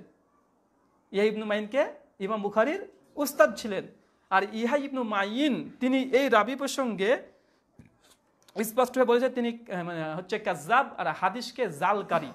তিনি নিজে ইচ্ছাকৃত হাদিস তৈরি করতেন, হাদিসের মধ্যে সত্য মিথ্যা ঢুকে দিতেন, ছোট্ট একটা হাদিস বড় করে দিতেন, কখন নিজে হাদিস তৈরি করতেন। তিনি মিথ্যুক ছিলেন, শুধু একটা অভিযোগ না, কাযযাব, তারপর আবার কি হাদিস জালকারী।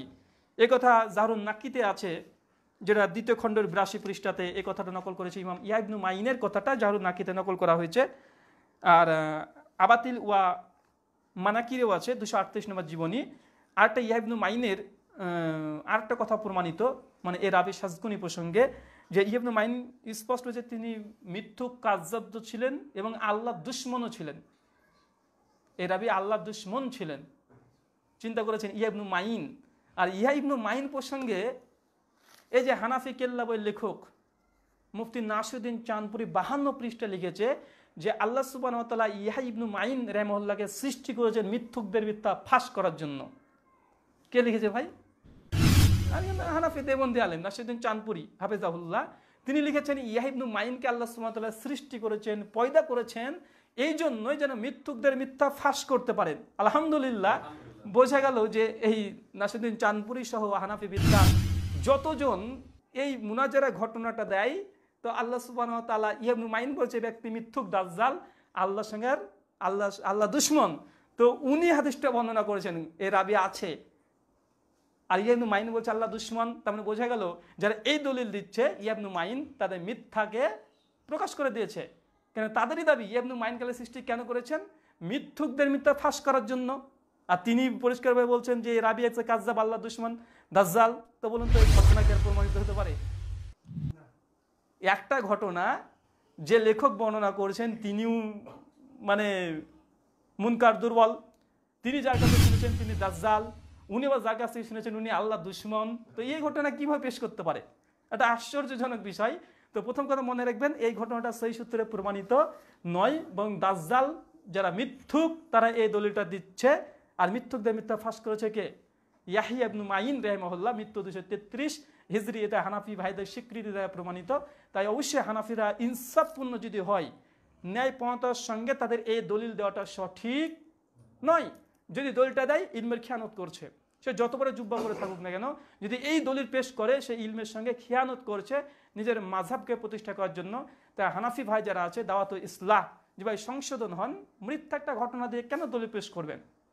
তো আমি ভালোভাবে আরও ঘাটলাম যে মুনাজারা রাফেল আদিন প্রসঙ্গে কটা মুনাজারা হয়েছে সালাফদের মধ্যে। তো টোটাল 3টে মুনাজারা পেয়েছি। কয়টা? 3টে মুনাজারা, যেটা একটা বর্ণনা করলাম ইমাম আবু হানিফা রাহিমাহুল্লাহর সঙ্গে ইমাম আউজাই রাহিমাহুল্লাহ। আরেকটা মুনাজারা আছে ইমাম আবু হানিফা রাহিমাহুল্লাহর সঙ্গে ইমাম আবু হানিফা রাহিমাহুল্লাহর ছাত্রের মুনাজারা একটা আছে। আর ছাত্রকে আব্দুল্লাহ ইবনুল মুবারক রাহিমাহুল্লাহ 181 হিজরিতে মৃত্যুবরণ করে। ইমাম আবু হানিফা রাহিমাহুল্লাহ 150, ইনি 181। আর আব্দুল্লাহ ইবনু মুবারক প্রসঙ্গে আগে কি বলেছিলাম মনে আছে? যে এমন একজন রাবি যার প্রতি কেউ অভিযোগ করেনি। ইমাম বুখারীর প্রতি অভিযোগ আছে, ইমাম মুসলিমের প্রতি অভিযোগ আছে রিজাল শাস্ত্রের উপরে, কিন্তু ইনার উপরে অভিযোগ করেনি। তাই আব্দুল্লাহ ইবনুল মুবারক রাহিমাহুল্লাহর সঙ্গে যে মুনাজারাটা হয়েছিল সে মুনাজারা হচ্ছে ইমাম আবু হানিফা রাহিমাহুল্লাহর সঙ্গে। তো মুনাজারাটি কয়েকটা সনদে আছে। প্রথম হচ্ছে দেখেন, প্রথম মুনাজারা আমরা পেশ করছি কি, যেমন গ্রন্থ যে লেখকই দুর্বল। আর এবার মুনাজারা হচ্ছে আব্দুল্লাহ ইবনে মুবারক রাহিমাহুল্লাহর সঙ্গে, আর যেমন তেমন গ্রন্থে নেই। তিনটে এমন বিখ্যাত গ্রন্থ আছে যেটাকে আপনি অস্বীকার করতে পারবেন না। এক নম্বর যে গ্রন্থ সেটা হচ্ছে ইমাম আহমেদ বিন হাম্বাল, যার নামে হাম্বলি মাযহাব আছে, তার মানে তার ছাত্র না, সরি, তার সন্তান, তার পুত্র, আপন পুত্র, যেমন ধরুন পুত্র না, তার আপন মানে বিগটেন সন, মানে আহমেদ বিন হাম্বলের মানে সন্তান, তার একটি কিতাব আছে যেটার নাম হচ্ছে সুন্নাহ ইবনু আহম্মদ, হাদিস নাম্বার 518-তে তিনি একটা মুনাজারা বর্ণনা করেছেন। আর এই মুনাজারাটি ইমাম বুখারী তার জুজুল রফুল ইয়াদাইনে নিয়ে এসেছে। কে নিয়ে এসেছে? ইমাম বুখারী নিয়ে এসেছে। দেখেন এই মুনাজারাটি কার মুনাজারা? ইমাম আবু হানিফা রাহিমাহুল্লাহর সঙ্গে কার? তার ছাত্র আব্দুল্লাহ ইবনুল মুবারক রাহিমাহুল্লাহ। এর মুনাজারার কথা কে কে নকল করেছে? প্রথম হচ্ছে এই হচ্ছে যার কথা বললাম, ইমাম বুখারী, 194 জন্ম, 256 মৃত্যু। 2 ইমাম আহমেদ বিন হাম্বলের মানে সন্তান, 213 জন্ম, 290 হিজরিতে মৃত্যু। আর 3 নাম্বার মানে আরো অসংখ্য কিতাব আছে, তার মধ্যে ইমাম বাইহাকির একটি কিতাব আছে সুনানুল কুবরা লিল বাইহাকি। সুনান কুবরা লিল বাইহাকিতে ঠিক এই ঘটনাটা নকল করেছে একটু বিস্তারিত। আর 3টে জায়গাতে সনদ আছে, হাদিসের গ্রন্থ, ইতিহাসের গ্রন্থ না, বোঝেন নাই? তার মানে এই ঘটনাটা হাদিসের গ্রন্থে আছে, কোনো ইতিহাসের গ্রন্থে নেই। আর ইমাম আবু হানিফা রাহিমাহুল্লাহর ঘটনাটা তার ছাত্ররা বর্ণনা করেন, তার ছাত্ররাও বর্ণনা। এই ঘটনাটা আমি শুধুমাত্র ইমাম বুখারীর জুজুল রফুল ইয়াদাইন থেকে আপনাকে মানে শোনাবো। জুজুল রফুল ইয়াদাইন থেকে যে ঘটনা বর্ণনা আছে, আর কিতাবুস সুন্নাহ যেটা ইমাম আহমদ বিন হাম্বলের সন্তানের কিতাব, ওখানে ঘটনাটা এমনটা আছে যে একদিন তিনি বর্ণনা করছেন ইমাম ওয়াকি রাহিমাহুল্লাহ থেকে। ইমাম ওয়াকি হচ্ছে 194 হিজরিতে মৃত্যুবরণ করেন।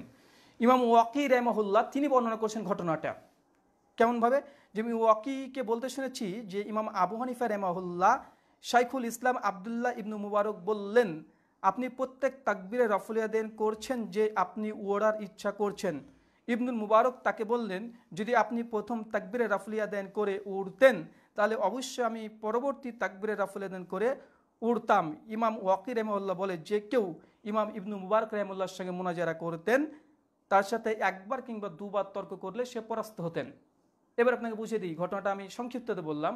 ইমাম আবু হানিফা রাহিমাহুল্লাহ একদিন কুফার একটা মসজিদে সালাত আদায় করছেন। ইমাম ওয়াকি রাহিমাহুল্লাহ তিনিও সালাত আদায় করছেন, প্রথম ইমাম ওয়াকি, আর একই মসজিদে। আর তারপরে এসেছে আব্দুল্লাহ ইবনুল মুবারক রাহিমাহুল্লাহ, তিনি রফুল ইয়াদাইন করে নামাজ পড়ছেন। অবশেষে ইমাম আবু হানিফা মসজিদে প্রবেশ করে রাহিমাহুল্লাহ, এসে সালাত আদায় করছেন। আর যে সালাত আদায় করতে শুরু করেছেন, তো ইমাম আব্দুল্লাহ ইবনু মুবারক রাহিমাহুল্লাহ রুকুতে যাচ্ছেন, রুকু থেকে উঠতেন, রফুল ইয়াদাইন করছে। তো ইমাম আবু হানিফা রাহিমাহুল্লাহ সালাম ফিরিয়ে সঙ্গে সঙ্গে ইমাম ওয়াকি রাহিমাহুল্লাহকে, সরি আব্দুল্লাহ ইবনু মুবারক রাহিমাহুল্লাহকে বলছেন যে কি ব্যাপার, তোমাকে বারবার হাত উঁচু করতে দেখলাম, পাখির মতো উড়বা নাকি? তো উড়ার ইচ্ছে হয়েছে, এটা কে বলছে? ইমাম আবু হানিফা রাহিমাহুল্লাহ।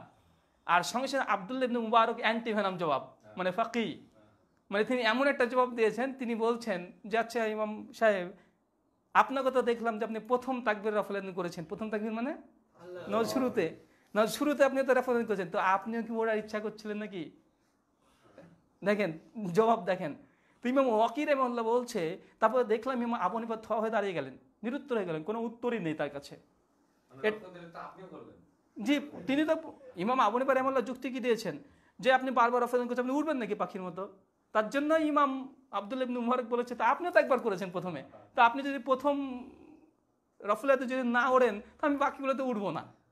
তো ইমাম আবু হানিফা রাহিমাহুল্লাহ আলহামদুলিল্লাহ তিনি কোনো জবাব দেননি, তিনি নিরুত্তর হয়েছেন। আর সুনানুল কুবরা লিল বাইহাকিতে স্পষ্ট কথা যেটা আছে, ফাসাক্তি আবি হানিফা, মানে ইমাম আবু হানিফা এই জবাবটা শুনে তিনি নিরুত্তর হয়ে গেলেন, মানে তার কাছে কোনো উত্তর নেই, যেটাকে আমরা বলি লাজবাব। সুনান কুবরা লিল বাইহাকি হাদিস নম্বর 2438-এ সহিহ সনদে বর্ণনা আছে। এটা ইমাম বুখারী কিতাব জুজুল রফুল ইয়াদাইন, যেটা 37 নম্বর হাদিসের অধীনে ইমাম বুখারী এই ঘটনা রচনা করেছেন। আর কিতাবুস সুন্নাহ ইবনু আহমেদ বিন হাম্বল রাহিমাহুল্লাহ, মানে আহমদের সন্তান, তার কিতাব 518 নম্বর হাদিসে এই ঘটনা নকল করেছেন। আর এটা যে শুধুমাত্র হাদিসের গ্রন্থ আছে এমনটা নয়, ইতিহাসের গ্রন্থে অনেক ঐতিহাসিকগণ তারা কিন্তু নকল করেছে। আর শুধু ঐতিহাসিকগণ নয়, হানাফিদের কিতাবেরও এই হাদিসটা মানে এই ঘটনাটা বর্ণনা আছে। আমি শুধু কয়েকটা রেফারেন্স দিই ইতিহাস থেকে, আর কিছু হানাফি ভাইদের রেফারেন্স যা দেখতে চাই, কেন হাদিসের রেফারেন্স মাঝে মধ্যে যারা আম জনতা আছে বা যারা মাঝহাবি গোরামির মধ্যে আছে তারা মানতে চায় না, যতক্ষণ না তাদের বাপ দাদর কিতাবপত্র আকাবিদদের কিতাবপত্র যতক্ষণ না দেওয়া হয় ততক্ষণ কিন্তু তারা মানতে চায় না, মানবে না। তার জন্য তাদের যে কিতাবে ঘটনাটা আছে, ইমাম বুখারী তো দিলাম, ইমাম আহমেদ বিন হাম্বলের সন্তানের দিলাম, ইমাম বাইহাকি 458 হিজরিতে লেখকের মৃত্যু তার গ্রন্থ থেকে দিলাম, এমনকি তাদের গ্রন্থ আছে হানফিদের গ্রন্থে। কয়েকটা রেফারেন্স শুধুমাত্র দেবো। তারহুদ তাসরিব 2য় খণ্ড 255 পৃষ্ঠা, আল হাদিসের একটা সুনান তিরমিজির ব্যাখ্যা, সেটা হচ্ছে তাওফাতুল আওয়াজি 2য় খণ্ড 91 পৃষ্ঠা। হাফেজ ইবনু আব্দুল বার, যাকে মালিকি মাযহাবের ইমাম বলা হয়, তার তামহিদ 9ম খণ্ড 229 পৃষ্ঠাতে আছে। বদরুল মুনির 3য় খণ্ড 504 পৃষ্ঠাতে আছে। নাজবুর রায়া হাফেজ জাইলাই হানাফি বিদ্যান, হানাফিদের কাছে উঁচু মাকাম এই লেখকের এবং এই কিতাবের। এই নাজবুর রায়া 1ম খণ্ড 417 পৃষ্ঠাতে আছে। হেদায়ার দেরায়া রচনা করেছে ইমাম হাজার আসকালানী রাহিমাহুল্লাহ। আল মুতাফা 852 হিজরি, মানে মৃত্যুমান করে 852 হিজরিতে, 1ম খণ্ড 155 পৃষ্ঠাতে। ইমাম বুখারী জুজুল রাফুল ইয়াদাইন বললাম 37 নম্বর হাদিসে এই ঘটনা নকল করেছেন। ইমাম ইবনু তাইমিয়া রাহিমাহুল্লাহ 788 হিজরিতে লেখকের মৃত্যু, মাজমু আল ফাতওয়া 22 খণ্ড 562 পৃষ্ঠাতে আছে। এইভাবে বিভিন্ন জায়গাতে ঘটনা মজুদ আছে। তো দেখেন, ইমাম আবু হানিফার সঙ্গে ইমাম আউজাইর মুনাজারাটা কোনো ইতিহাসের পাতাতে নেই, কোনো হাদিসের গ্রন্থে নেই, কোনো ইমাম আবু হানিফা কোনো ছাত্ররা বর্ণনা করেনি। যে লেখক বর্ণনা করেছে সে মিথ্যুক, একদম আমরা যে তাহকিকটা দিলাম। আর এই মুনাজারা এটা ইমাম আবু হানিফা রাহিমাহুল্লাহ তিনি নিরুত্তর হয়েছেন। তার মানে মনে করেন না ইমাম আবু হানিফা নিরুত্তর হয়েছে তার মানে আমরা তাকে অপমান অপদস্থ করছি, এমনটা নয়। ইতিহাস মজুদ আছে, কারণ ইমাম আবু হানিফা রাহিমাহুল্লাহর মাকাম মর্যাদা আলহামদুলিল্লাহ, তাকে আমরা রাহিমাহুল্লাহ আল্লাহ রহমত বর্ষণ করে দোয়া করছি, তার সঙ্গে তো শত্রুতা নাই রে ভাই। ইতিহাস যেটা হচ্ছে সত্য ইতিহাস বলেন, মিথ্যা কেন বলবেন? আমার সঙ্গে আপনার ইলমের শুধু ইখতিলাফ হতে পারে, অন্য কিছুর ইখতিলাফ নেই। তো এই মুনাজারা স্পষ্ট প্রমাণিত। ইমাম আবু হানিফা রাহিমাহুল্লাহ ইমাম আব্দুল ইবনে মুবারকের সঙ্গে মুনাজারা করে তিনি নিরুত্তর হয়েছেন। এটা হচ্ছে আসল, এটা হচ্ছে সহি মুনাজারা। ইমাম আউজাইর সঙ্গে এটা জাল, এটা কোনোভাবেই এটা সহি নয়। আরেকটা মুনাজারা আছে যেটা হয়েছিল সুফিয়ান সৌরি রাহিমাহুল্লাহ মৃত্যু 166 হিজরি, তার সঙ্গে হয়েছিল ইমাম আউজাই রাহিমাহুল্লাহ। ইমাম আউজাই রাহিমাহুল্লাহ হচ্ছে রাফুল ইয়াদাইনের পক্ষে, আর সুফিয়ান সৌরি রাহিমাহুল্লাহ রাফুল ইয়াদাইনের বিপক্ষে। এই ঘটনাটাও হাদিসের গ্রন্থে এসেছে। এই ঘটনাটা মানে এই মুনাজারাটা সুফিয়ান সৌরির সঙ্গে কার মুনাজারা? ইমাম আউজাই রাহিমাহুল্লাহ। এই মুনাজারাটা হাদিস সনদ কুবরালিল বাইহাকি 2538 নম্বর হাদিসে ইমাম বাইহাকি তিনি হাদিসটাকে সনদ সহকারে লিখেছেন। ইমাম বাইহাকির আরেকটা গ্রন্থ আছে খিলাফিয়াত, তিনি সেখানে সনদ সহকারে তিনি আনেননি, তবে সনদ কুবরাতে পূর্ণ সনদ সহকারে নিয়ে এসেছে। তো এই মুনাজারার ফলাফল হচ্ছে এটাই যে এই মুনাজারাতে ইমাম আবু হানিফা মানে ইমাম সুফিয়ান সৌরি তিনি হেরে যান মুনাজারাতে, আর ইমাম আউজাই যে রাফেদের পক্ষে তিনি জিতে যান মুনাজারাতে। কিন্তু এই মুনাজারাটা আমরা গ্রহণ করি না, কেন জানেন? এটা তো কিন্তু রাফেদের পক্ষে, কিন্তু বোঝেন না কথা। সুফিয়ান সৌরি তিনি মুনাজা মানে রাফুল ইয়াদাইনের বিপক্ষে ছিলেন, ইমাম আউজাই রাহিমাহুল্লাহ রাফুল ইয়াদাইনের পক্ষে। তো ইমাম আউজাই রাহিমাহুল্লাহ এটাতে জিতে যান এই মুনাজারাতে, আর সুফিয়ান সৌরি তিনি হেরে যান। তো এই মুনাজারাটা তবু আমরা দলিল গ্রহণ করি না, কেন জানেন? কারণ হচ্ছে একটাই, যদিও এখানে মুনাজারা জিতেছে রাফুল করনেওয়ালা, তারপরে গ্রহণ করি আমরা একটাই কারণ এই ঘটনাটা সহি সূত্রে প্রমাণিত নয়, বরং জাল। কেন? এখানে রাবি সেই ওই রাবি আছে সুলাইমান শাজগুনি রাহিমাহুল্লাহ, উনি আছেন যিনিকে ইয়াহি ইবনু মাইন বলেছেন ইনি দাজ্জাল, ইনি হাদিস জালকারী, ইনি আল্লাহ দুশমন। এখন কেউ যদি বলে যে কোনো হানাফি বিদ্বান যদি বলে না ইমাম আবু হানিফার মুনাজারা সহি, ইতিহাসের দরকার নেই বা রাবি দেখে লাভ নেই, যদি ওটা যদি সহি ধরে নেয় তাহলে ভাই আমাদের এটা সহিহ হবে না, কারণ একই রাবি রে ভাই। ওখানে সুলাইমান শাজগুনির জন্য জয়ীফ, এটা জাল, এ গ্রহণ করা যাবে না। আর আমাদের এই রাফুল ইয়াদাইনের আরেকটা অ্যান্টিভেনাম জবাব, যদি ওরা মানতে চায় না এই ঘটনা আমরা সহি, তোমরা যাই বলো তোমাদের তাহাকিক মানি না, তোমরা তাহাকিক জানো না, যে বলে তো আমরা এই রাফুল ইয়াদাইন পেশ করবো।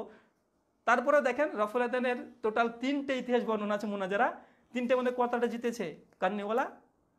2টোতে, সুফিয়ান সৌরি আউজাইতে এবং আউজাই জিতেছে, আব্দুল্লাহ মুবারক ইমাম আবু হানিফার সঙ্গে কে জিতেছে? আব্দুল্লাহ মুবারক জিতেছে। ধরে নিলাম তিনটেই আছে, তাহলে কটা মুনাজারাতে জিতেছে? দুটোতে রফল করতে হবে, তারা জিতেছে আলহামদুলিল্লাহ। যে তাদের ওটা জাল সূত্রে প্রমাণিত, বুঝেন নাই? তারপরে যদি ধরে নিই তিনটে ইতিহাস, তারপরে কারা মানে উচ্চ মাকামে আছে? দুটো বেলা আলহামদুলিল্লাহ। তো যেদিকে যাক, মানে কোনো দিক থেকেই এটা সম্ভব নয়। তো যাক, তিনটে মুনাজারা আজ পর্যন্ত আমি পেয়েছি, তিনটে তাহাকে আপনাকে প্রেস করলাম। এটা মানে যে কেউ যদি রফল করার পক্ষে ইমাম আবু হানিফার সঙ্গে আব্দুল মুবারকের যে মুনাজারা হয়েছিল দেখতে হলে ইমাম বুখারী জুজুল রাফুল ইয়াদাইন কিতাবটা দেখতে পারেন। বাংলা অনুবাদ হয়েছে 37 নম্বর হাদিসের অধীনে নিয়ে এসেছে। আর এটা বাংলা যেটা অনুবাদ হয়েছে,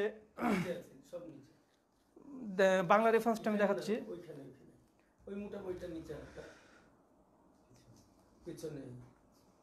আচ্ছা দেখি বাংলা বই রেফারেন্সটা আমি, জি এটা যেটা বাংলা অনুবাদ হয়েছে, এই বইটাতে এই মুনাজারাটাকে বর্ণনা করেছেন ইমাম বুখারী রাহিমাহুল্লাহ, অন্যকে বর্ণনা করেনি। আরে আমাদের দলিল তো বুখারী, দেখেন বারবার আমাদের বুখারী, ইমাম বুখারী কিন্তু দলিল আসছে। তো ইমাম বুখারী মুসলিম, বুখারী মুসলিম আলহামদুলিল্লাহ, এটা কোনো পীর সাহেব অলি সাহেবের বই না, এটা বুখারী মুসলিম। তো মুনাজারা 67 পৃষ্ঠাতে পেয়ে যাবেন। বাংলা এটা যেটা বাংলাদেশ থেকে প্রকাশ হয়েছে, খলিলুর রহমান এটার অনুবাদ করেছে, খলিলুর রহমান বিন ফজলুর রহমান হাফে রাহিমাহুল্লাহ, তিনি অনুবাদ করেছেন। এইখান থেকে আপনারা জুজুল রাফুল ইয়াদাইনে ইমাম আবু হানিফা রাহিমাহুল্লাহ যে পরাজয় হয়েছিলেন আব্দুল মুবারকের সঙ্গে, আপনার বাংলাতে একদম বাড়িতে বিছানাতে আরামসে বসে বসে পড়েন। আজকে বিষয়টি স্পষ্ট হয়েছে।